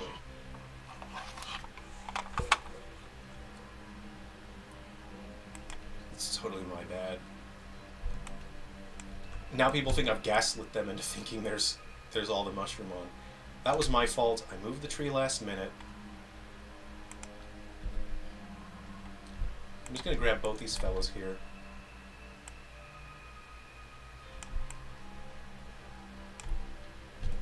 Alright. And again, the Mushroomon, if I can make a Dreamcast version, I would like them, Mushroomon, you can catch them and raise them using the VMU. I have a Pocket Station. Oh man, I would love to make a Pocket Station thing. That would be so cool. Does anyone in the chat know what games... Did Legend of Mana use the Pocket Station? I'm kind of feeling like Legend of Mana... I know Final Fantasy VIII used Pocket Station.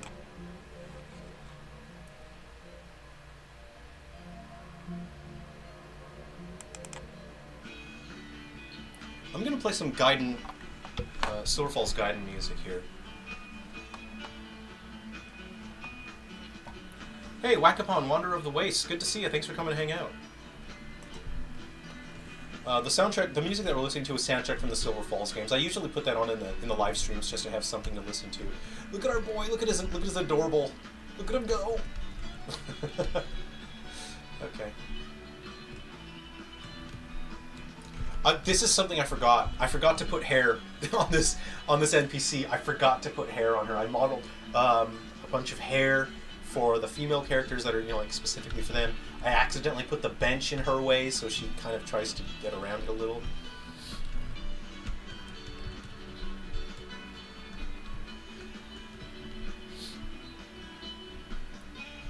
The music that we're listening to right now it's all mandolins.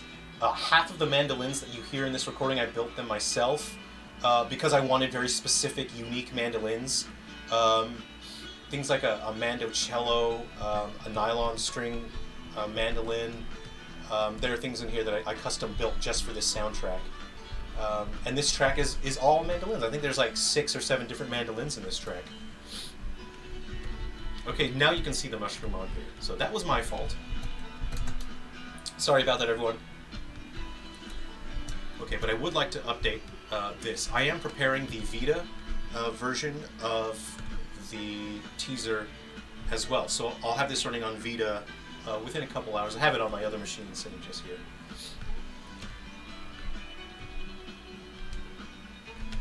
Oh, I'm moving so fast. I'm leaving my party members like a little bit in the dust. You know, when I start out, my acceleration's so fast.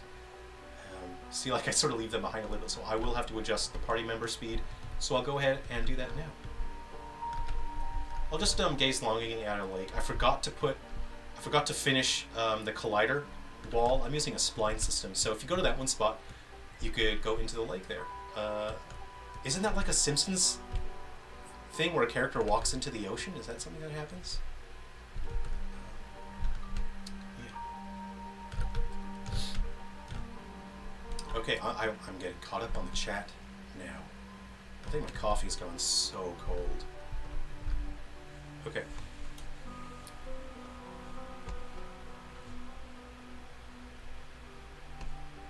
Hey, Kenny, good to see ya. Kenny Shalafo Music, good to see ya. I'm sorry I haven't been doing my personal YouTube channel. Work has been, oh man, work's been so brutal. Putting in long hours, I'm running a Kickstarter campaign, but I'm hoping to get back to posting videos on my personal YouTube channel later. Oh, you didn't know you could actually pick up the mushrooms? Oh, you didn't find the mushrooms and count them. Old school RPGs had hidden stuff like that, so I thought it was deliberate.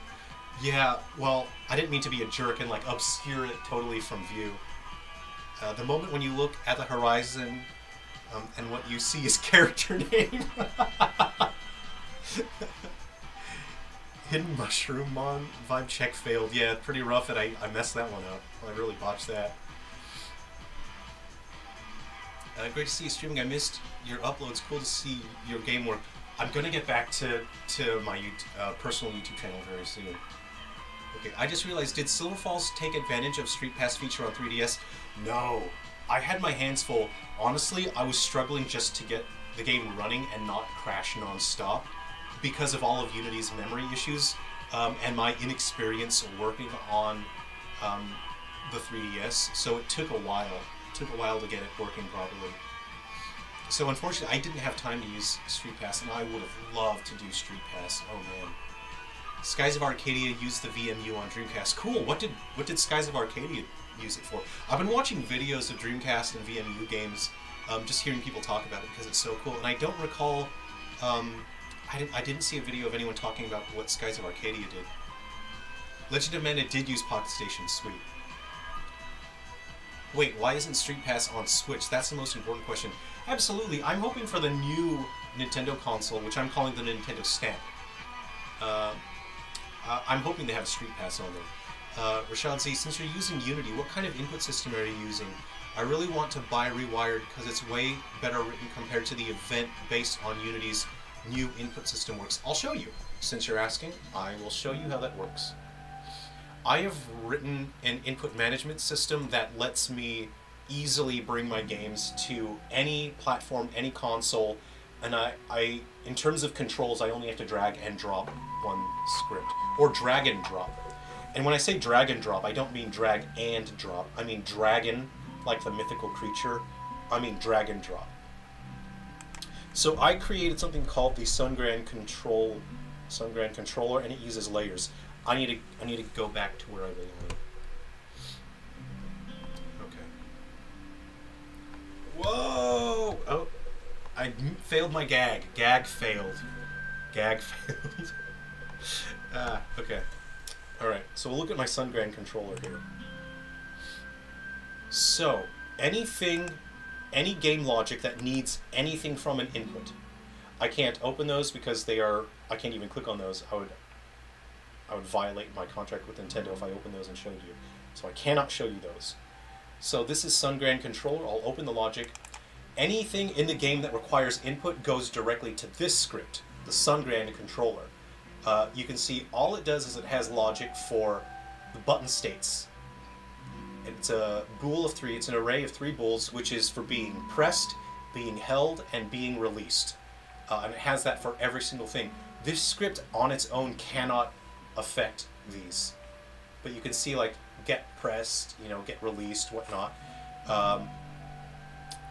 Is my PSP thing in here? Okay, so I have to avoid showing those. It would get me in huge trouble.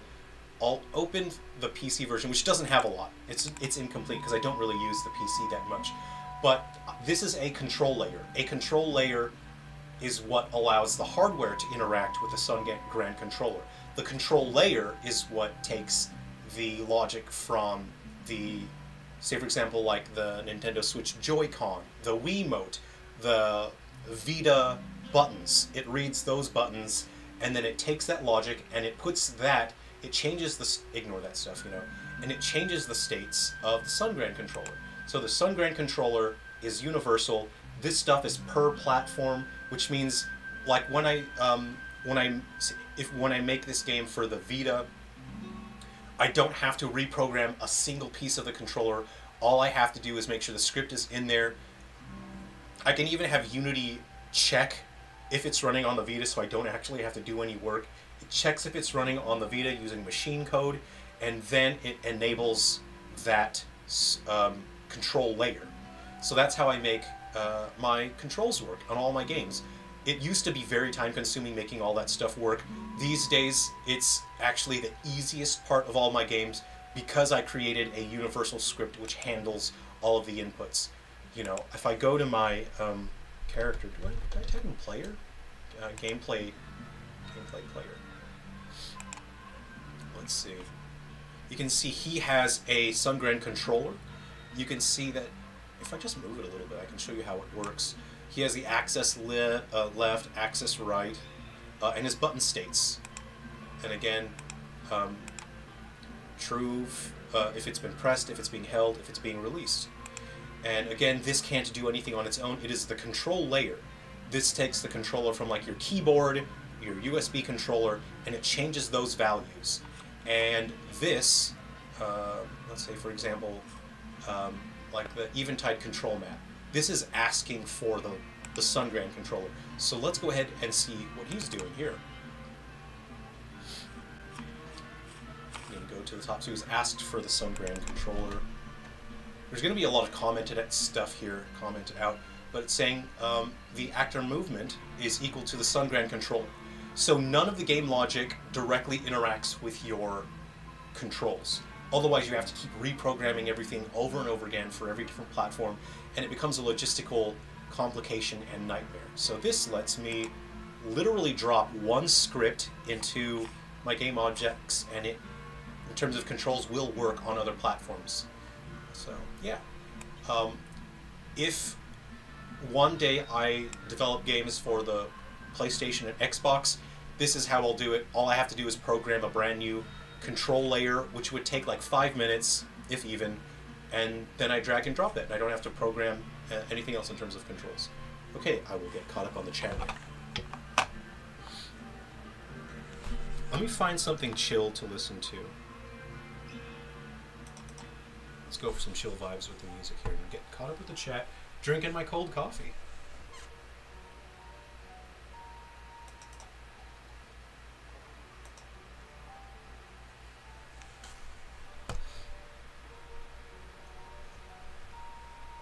Okay, I hope I answered your question, Rashadzi. Let's see. Nintendo not putting Street Pass on Switch is beyond sad. I feel it, man. I really feel it. Hey, maybe Switch 2 will have Street Pass, fingers crossed. That would be probably my favorite, my most requested feature is I would love to do Street Pass stuff. I'd love to make Street Pass content for the new Nintendo. The Nintendo Snap. Miiverse is where it's at. Yeah, they're all, you know, put them together. Put them both in there. Well, if you want Miiverse, you can just mod your 3DS or Wii U and install that Pretendo or whatever it's called. That's so cool. Oh man, modders and, you know, people doing that stuff. That's so cool. You gotta keep the flame alive, man. Keep the spirit alive. Dude, I see the potential. on your game and it looks awesome. Thank you so much. I really appreciate that. You know, I'm really, with this project and the Kickstarter, I'm really trusting in the faith of people that they'll see what the game has to offer and that they'll trust me to deliver on that.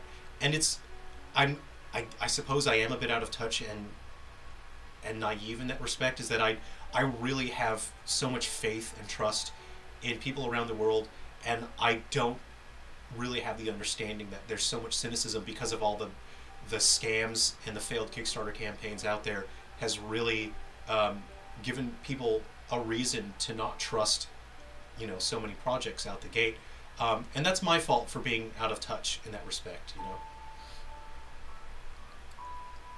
For me, Nintendo went backwards in some ways on Switch, which is kind of sad. You know, I think we all agree in general that we would have liked more of those features, you know, like the Miiverse and whatnot. I think we all would have liked that and agree. The Wii U, the 3DS and Wii U era was so experimental and had so much charm to it. That's what I love. I love the experimental, the charming stuff. That's what I really like. No Street Pass.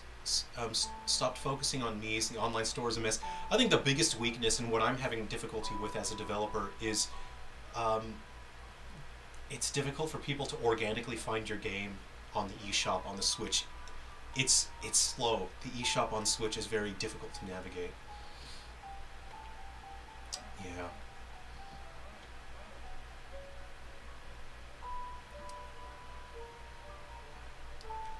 Luna Slayton. It was a mini game where you could get items like ultimate weapons and food for the little spear guy. Oh, on Skies of Arcadia. That's rad. I love that stuff. I love, you know, being able to use the VMU to like search for treasure. The Chow situation for Sanic is so good. Heading out, Super Pixel Pals. Take care. Have fun. See ya. I hope you enjoy the content for Guardians and Metal Exterminators. Is this project going to be open source? This one, no, because it has so much of my proprietary code in here. So this won't be open source. But if we reach the stretch goal for RPG Maker 2003, that one will be open source. So again, it will be all original graphics. I won't be using any of the built-in RPG Maker stuff, obviously.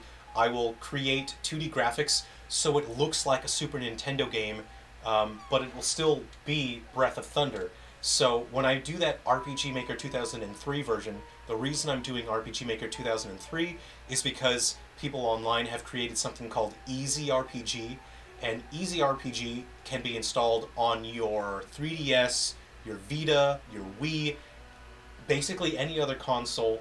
You can put Easy RPG on there, and you can play RPG Maker 2003 games. And so if I make Breath of Thunder on RPG Maker 2003, it's basically a Super Nintendo game, and I will distribute the project for that. So the RPG Maker version of Breath of Thunder is open source, and that's so people can make all of their own mods. They can, you know, make their own custom characters. They can change the world however they want, and that's totally open source.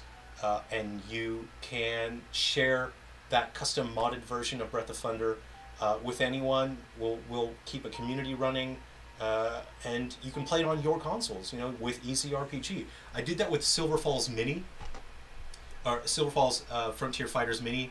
I released that using RPG Maker, and I used Easy RPG so people could play that on their 3DS and their Vita. Let me get caught up with the chat here. Evolution on the Dreamcast used the VMU screen as a way to show us secret walls on dungeons. Oh, that's rad! It'd be like the what's the? Oh no, my brain's drawing up. My brain is going blank here. The Lens of Truth, in Ocarina of Time. Someone walking into it like is a Simpsons reference. Yeah, and a deep cut at that. Mo's old mixology professor asked Mo if he had a cure for cancer, and when he told him no, he just walked into the lake. Ow. Yeah. Rashad C, why not just delete them? Great bit. Wild, anyone who remember it randomly. Night SPP. Resident Evil 2 lets us see ammo count and health, so we don't need to open the menu all the time. Yeah, that was rad. That blew me away. Because I didn't even know Code Veronica existed. I went over to a friend's house, and I think he had a cousin over, and his cousin had Dreamcast and Code Veronica, and so that was my first time seeing it. Is I didn't even know Code Veronica existed, and I was already a massive Resident Evil fan at that point. And then I saw the help on the VMU, and I was like, "This is the future, man! This is the coolest thing." So I've always been a huge Code Veronica fan. I just love the whole Alfred Ashford. I grew up watching the Legendary Frog stuff. That's probably a huge deep cut as well, if anyone remembers that. My friends and I would quote the Legendary Frog stuff over and over again. You know, where Alfred Ashford was like, "I'm going to take this rifle, aim, and miss." Ah! Yeah, and that was like watching Flash cartoons, and they did all the parodies of Resident Evil.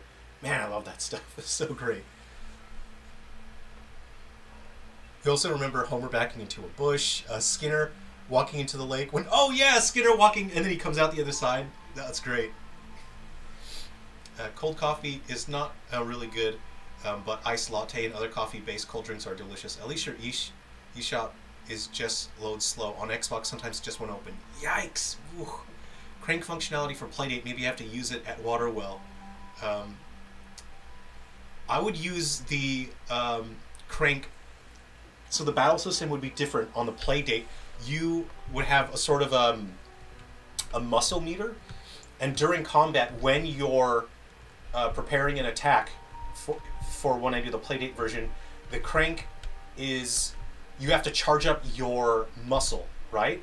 And it shows a percentage of how far you're going that, and as soon as you stop, the game recognizes, okay, that's as far as your attack's going to go, and your attack will be as strong based on the percentage of the crank. But if you over crank it, you can do more damage to the enemy, which you'll end up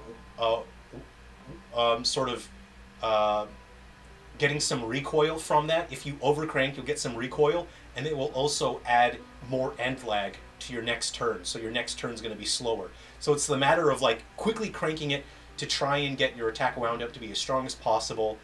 So it's a balancing act. So that's what the crank's going to be used for in the battle system of Breath of Thunder for the Playdate. Yeah. Code Veronica is your favorite RE. It was your third Dreamcast game and the first RE. You finished 2. Nice. You still quote Alfred Ashford from Legendary Frog. Yes! Ginoze, I knew that we got along for a reason, and this is it. Elaine, hello. Hello. How are you? Developing an RPG.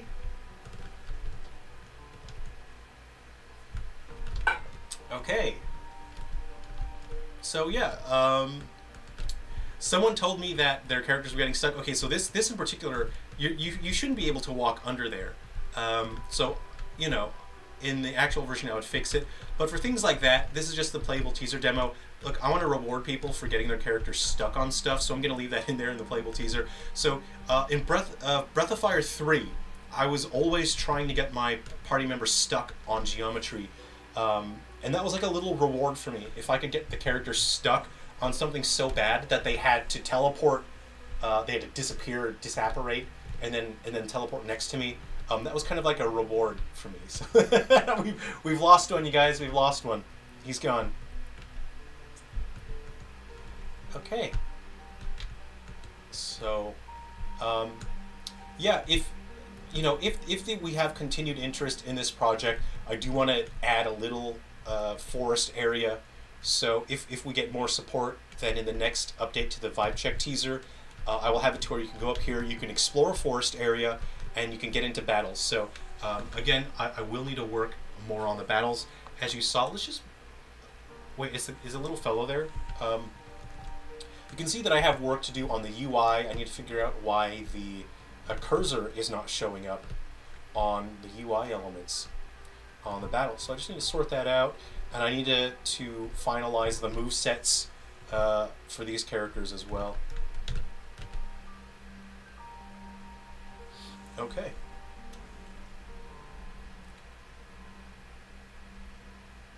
And again, I'll have to reprogram all of the battle camera animations to take into account that there is now a window here. I need to, but before I do that, I have to deploy this to Switch, and I need to see what it looks like in handheld mode so that the text is not too small on handheld mode.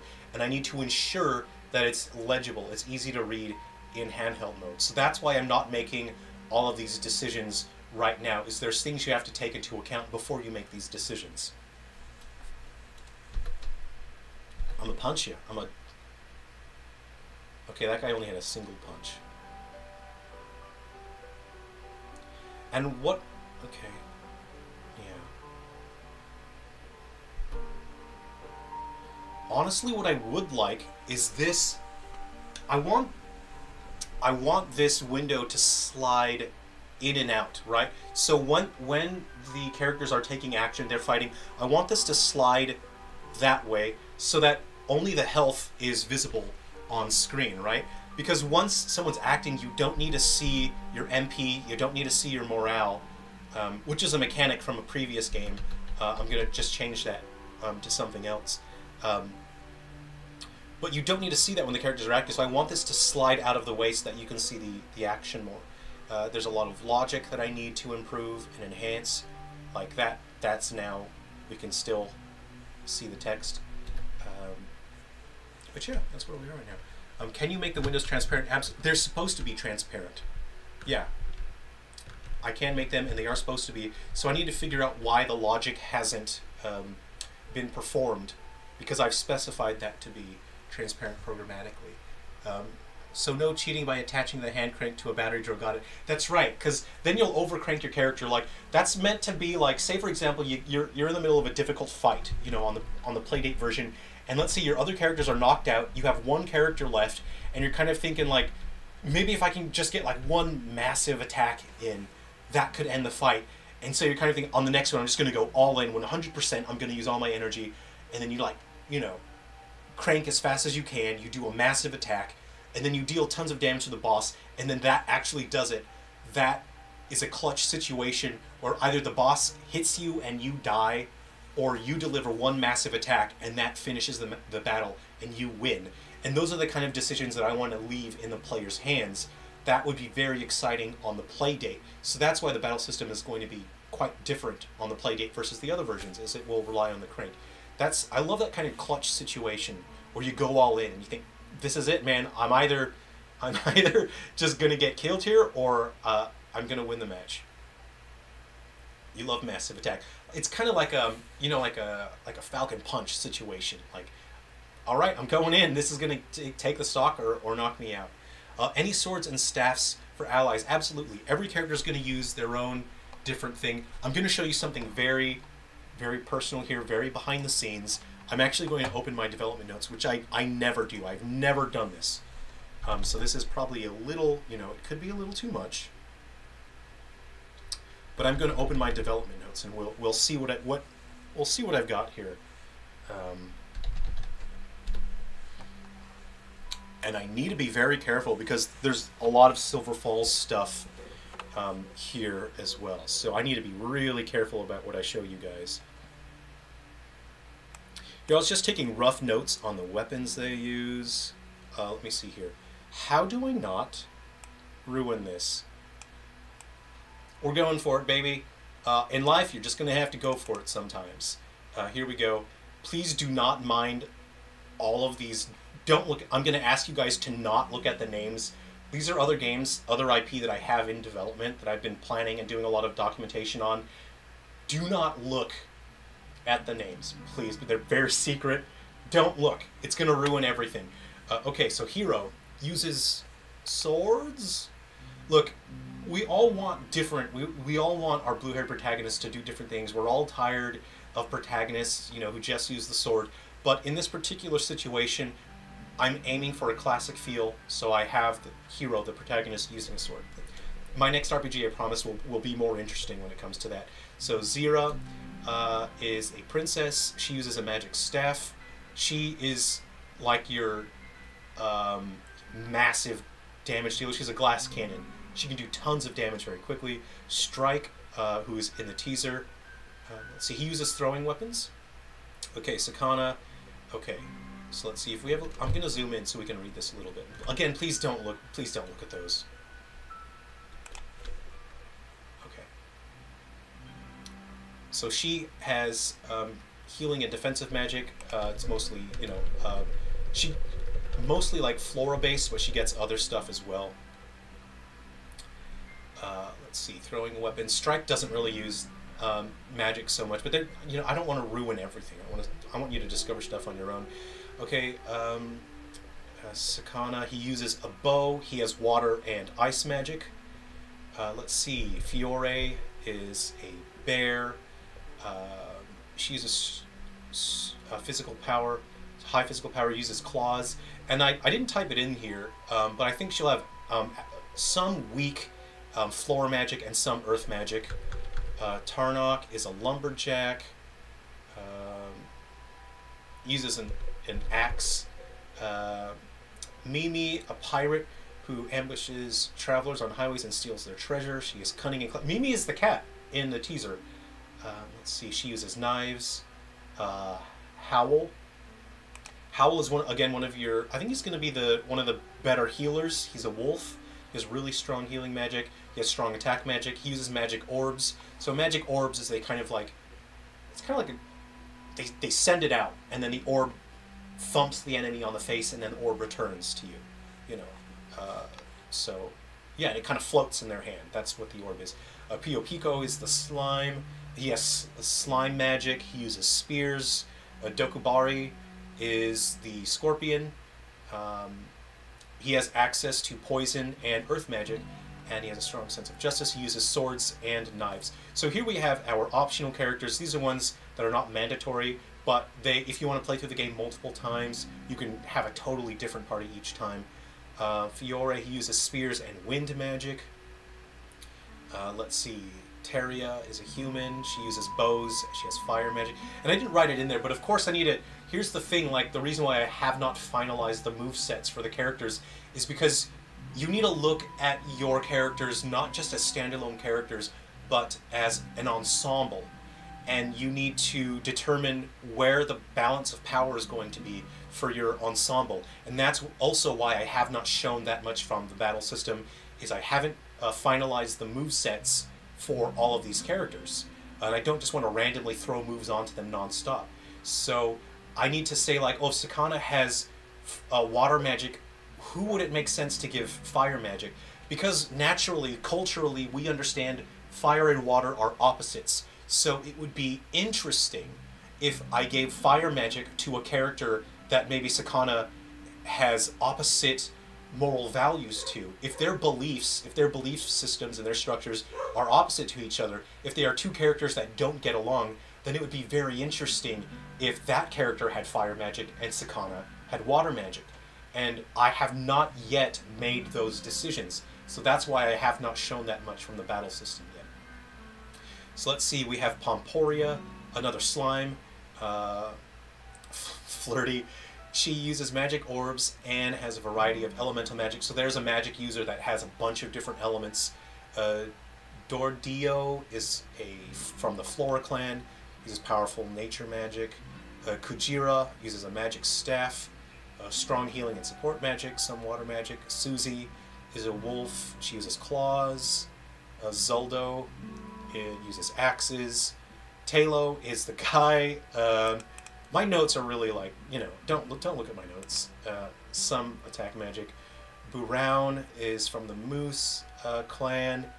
Very strong high defense, uses throwing weapons. And again, the Moose clan may not even appear. These are notes that I put in there. I have other characters from other clans that I haven't built unique graphics for, and I'm not sure if I'm going to include those yet. So there we go.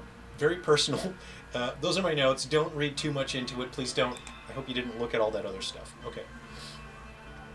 Is there any revivals in this game? Matthew Williams, you can revive your party members if they get knocked out, but also you saw the enemies' bodies stay there when they're knocked out. Enemies can be revived as well.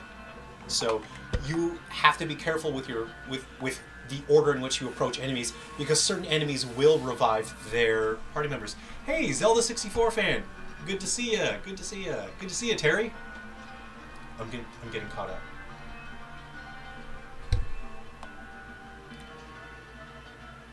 Let me put that on. You missed my comment above. I'm gonna scroll up. Pseudonym. Let me see.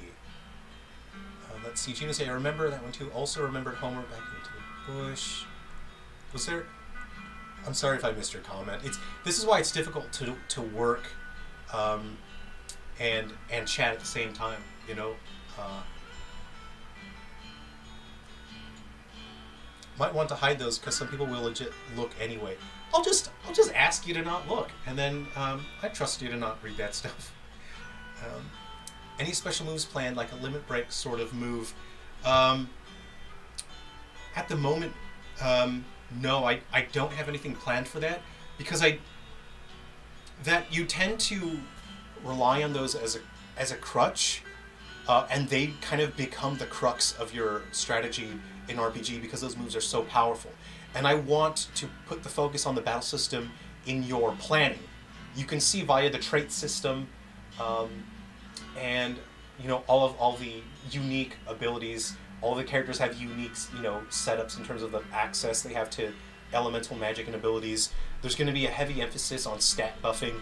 I want the emphasis on battles to be on that, so I don't think I will implement a sort of a limit break system. Pseudonym, hey, can you address my chat from above? I don't want to hang up the stream all day long. Google Legume of Zeldoom. Oh, is that your... Great, thanks. Legume of Zeldoom. Great, okay, and this is Pseudonym's Kickstarter. Thanks for reminding me. Let's have a look. Guys, I'm going to be a YouTuber. This is my React channel. I will be reacting to Kickstarters. So if you have any Kickstarters you want me to react to, just go ahead and put them... Hold on. Let me put... Oops. Let me put my YouTuber... This is my YouTuber glasses. Yo! What up, fam? What up, fam? Welcome to my YouTube channel, Sungran fam. Today we're going to be reacting to some Kickstarter campaigns. This is my first time react. I've never seen it before. What up, YouTube? There we go. So I'm a YouTuber now. And this... Okay, it's like your scrolling is perfectly timed to miss my old and new messages. Must be fate. It must be fate. Okay, Topeka, Kansas. Hey, cool. I like this perspective. I really like the shading that you have on the shadows. It's very expressive. It really helps give dimensionality. Especially in this perspective, you really need to do something to give dimensionality. Like you can see that's stare down and stare up. So yeah, I really like that. Yeah. It's a hybrid game inspired by two of my favorite games, Zelda and Doom. Nice, I get the name. Java developer. You'll be able to bring this to a lot of different platforms. You have working prototypes of core functionality, but there's still a lot of improvements to make. What sort of pictures do you have? If I scroll down, will there be more pictures?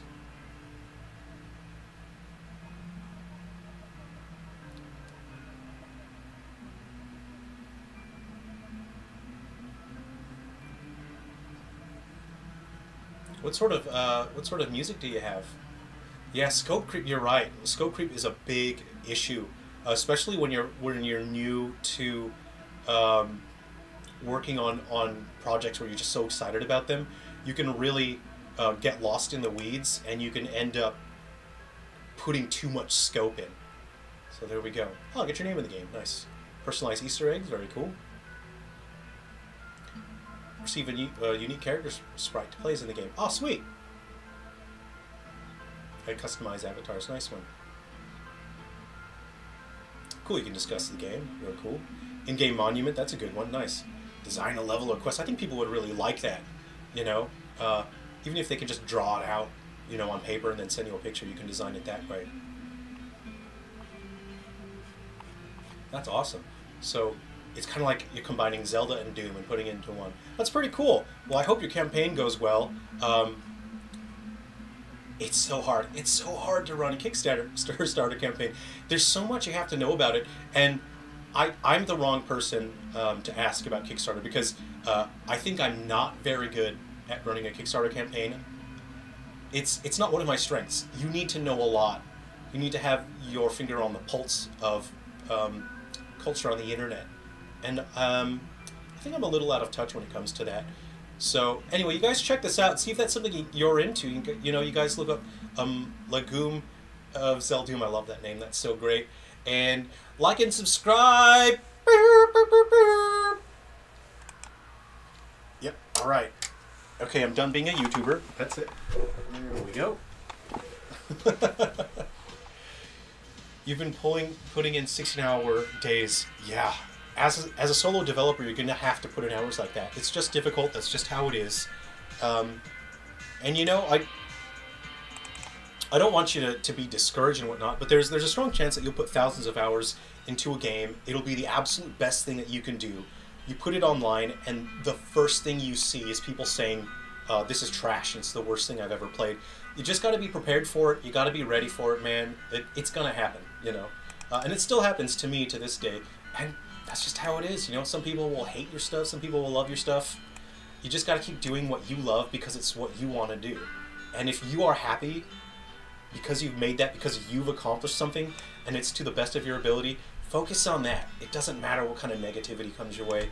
Stay positive, man. Stay positive. Jim Kills Drill, do you still have the Starfield glasses? Let me check my gag box over here.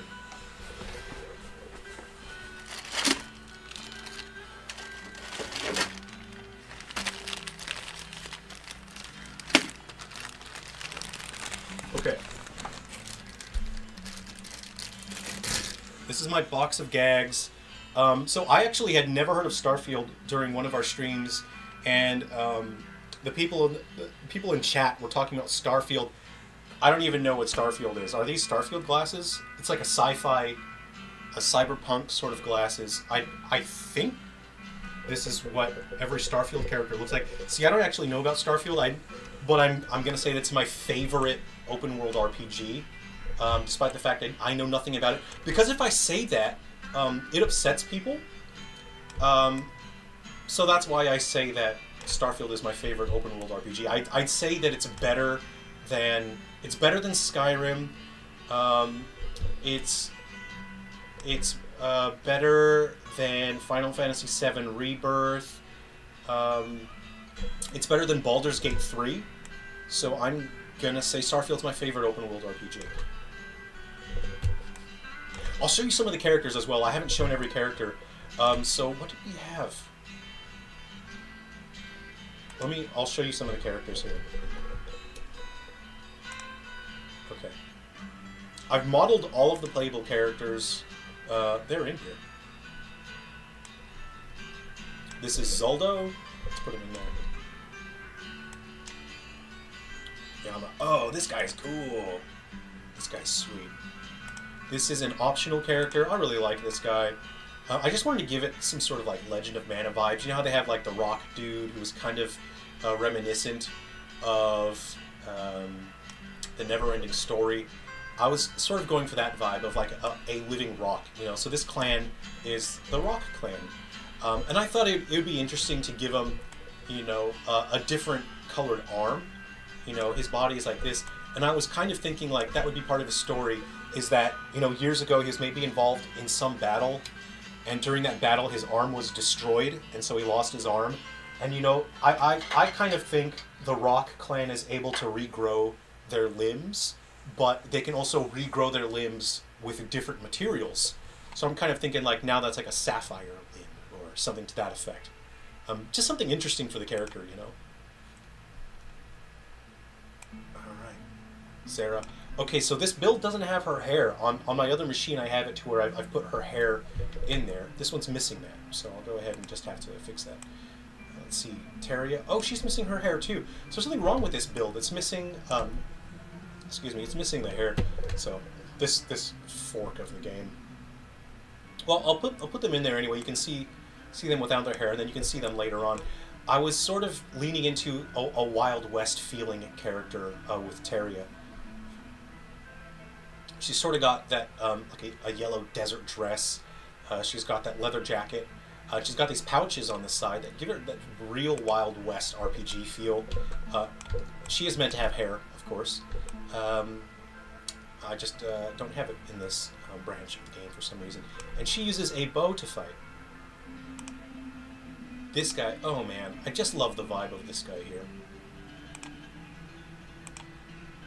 Oops. Go. This guy is kawaii. Okay, so I need to go and fix the shader. He doesn't have the right shader selected. So let's select that. You can see it doesn't look right. See? I just need to be able to see behind the chat here. Click on Tune and Standard. This is a custom in-house shader. Lets me have a sense of specularity while having the ramp as well for the shadows.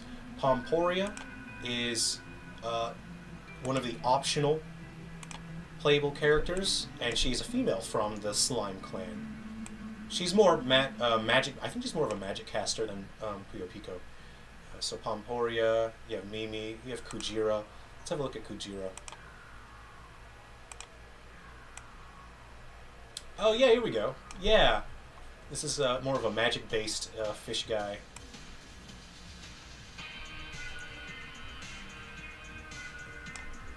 There we go.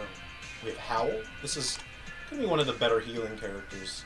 I just need to make sure I maintain a sort of an easygoing vibe with the music here. Okay. Fiore. And I think we'll wrap up on the stream here. My studio gets very hot. I don't have air conditioning in my studio. It's actually getting really brutal right now. So I think I'm going to wrap up pretty soon, and then I will make myself some lunch. Okay, we've seen Fedori. So yeah, she's from the Bear Clan. We have Dordillo.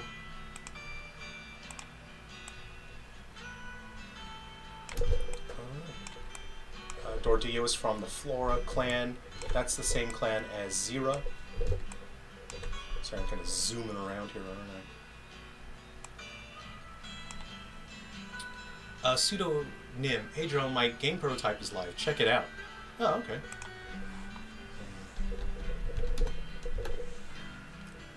And the prototype is playable on the Kickstarter?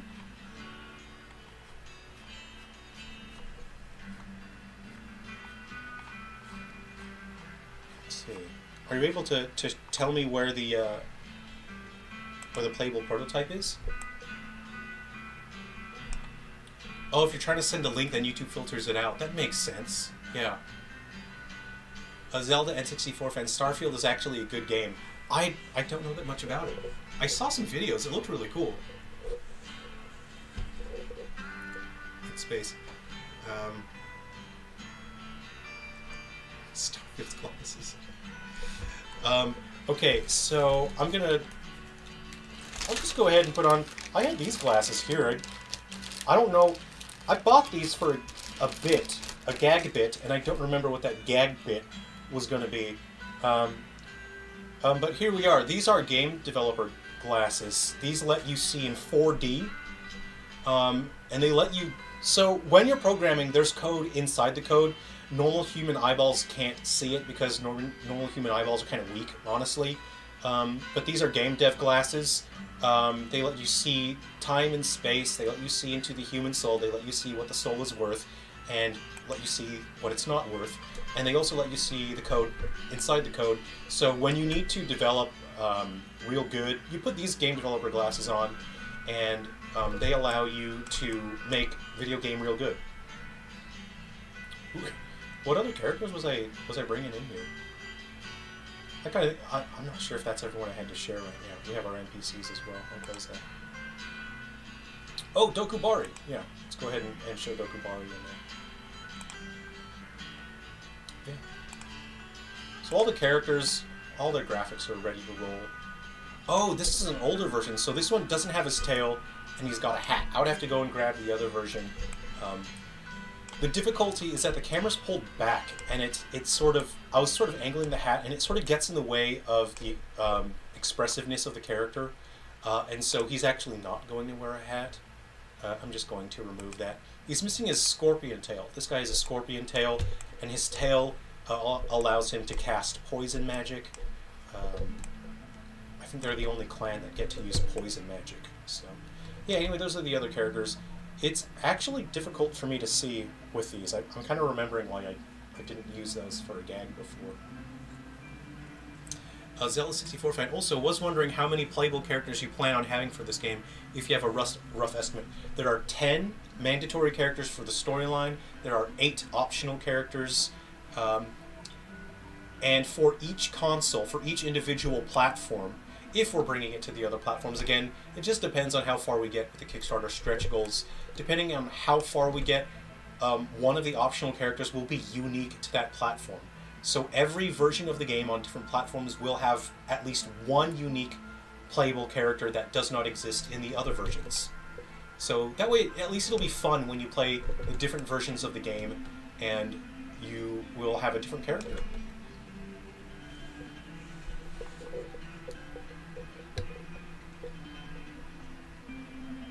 On the site, but I can't say so or my comment won't go through. Okay, so look, we'll have a look. I'll look into that more after the stream. But yeah, you guys see if Legume of Zeldoom is something you're interested in. Yeah, have a look at that. Look it up. See if that's something you're interested in. I'll have a look after the stream. So I'll just hang out and chat with you guys. Now we'll wind down. We'll wind down and chat, and then we'll wrap up the stream in a couple minutes. So yeah, if there's anything you want to talk about, if there's anything you want to chat about, we can do that now. If you have any more questions. Yeah, we'll do that.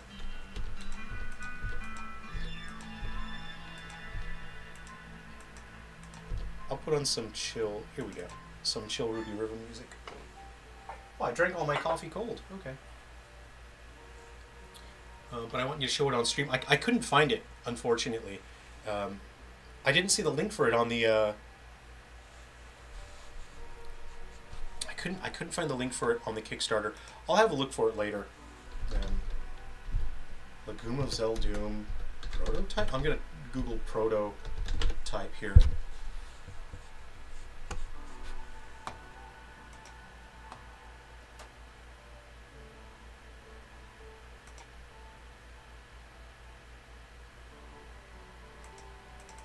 Legume of Zeldoom. I'm googling Legume of Zeldoom prototype. Right. I can see the Kickstarter campaign, but I don't see the link for a playable...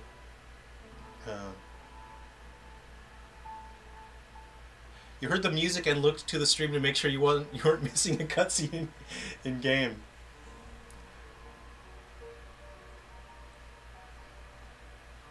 It's kind of a shame YouTube won't let you... Now it's coming up in Japanese.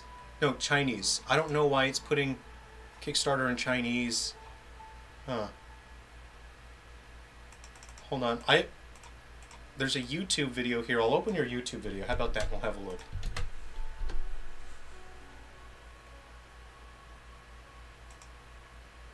Okay, cool. We'll put that. Okay, this is Legume of Zeldoom. Let's have a look.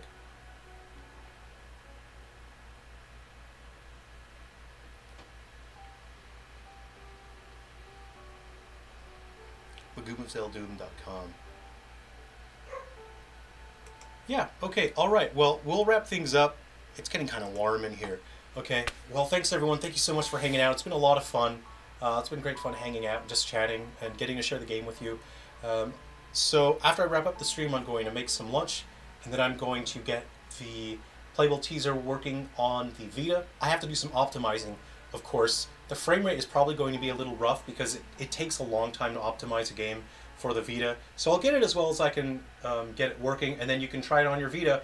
And for me personally, oh, I can't wait to see it running on that OLED screen. I have the Vita Model 1. I'm not trying to shame the LCD screen on the Model 2 for Vita. I'm not shaming that. I'm just saying I'm all about the OLED screen. So, okay. Take care, everyone. Hey, great. Good to see you. Ram A91. So it's been great. It's been so much fun hanging out with everyone. Please take care of yourselves. I will share more details, and I'll check in again soon with more details about Breath of Thunder. But I am also finishing up my other commercial games. That's Gorgeous Sword, Long Hard Justice, and Sweet Abominations. So I'll be bringing that to many different platforms. I'm wrapping those up, and I'll be preparing them for submission. So hopefully we can get them launched soon. And again, the Silver Falls games, if you want to try the Silver Falls games, that are available on Nintendo Switch as well. Okay, good night everyone. Take care. It's good to see everyone. Take care. Alright, we'll see ya. thanks very much for watching and enjoying and supporting the Kickstarter.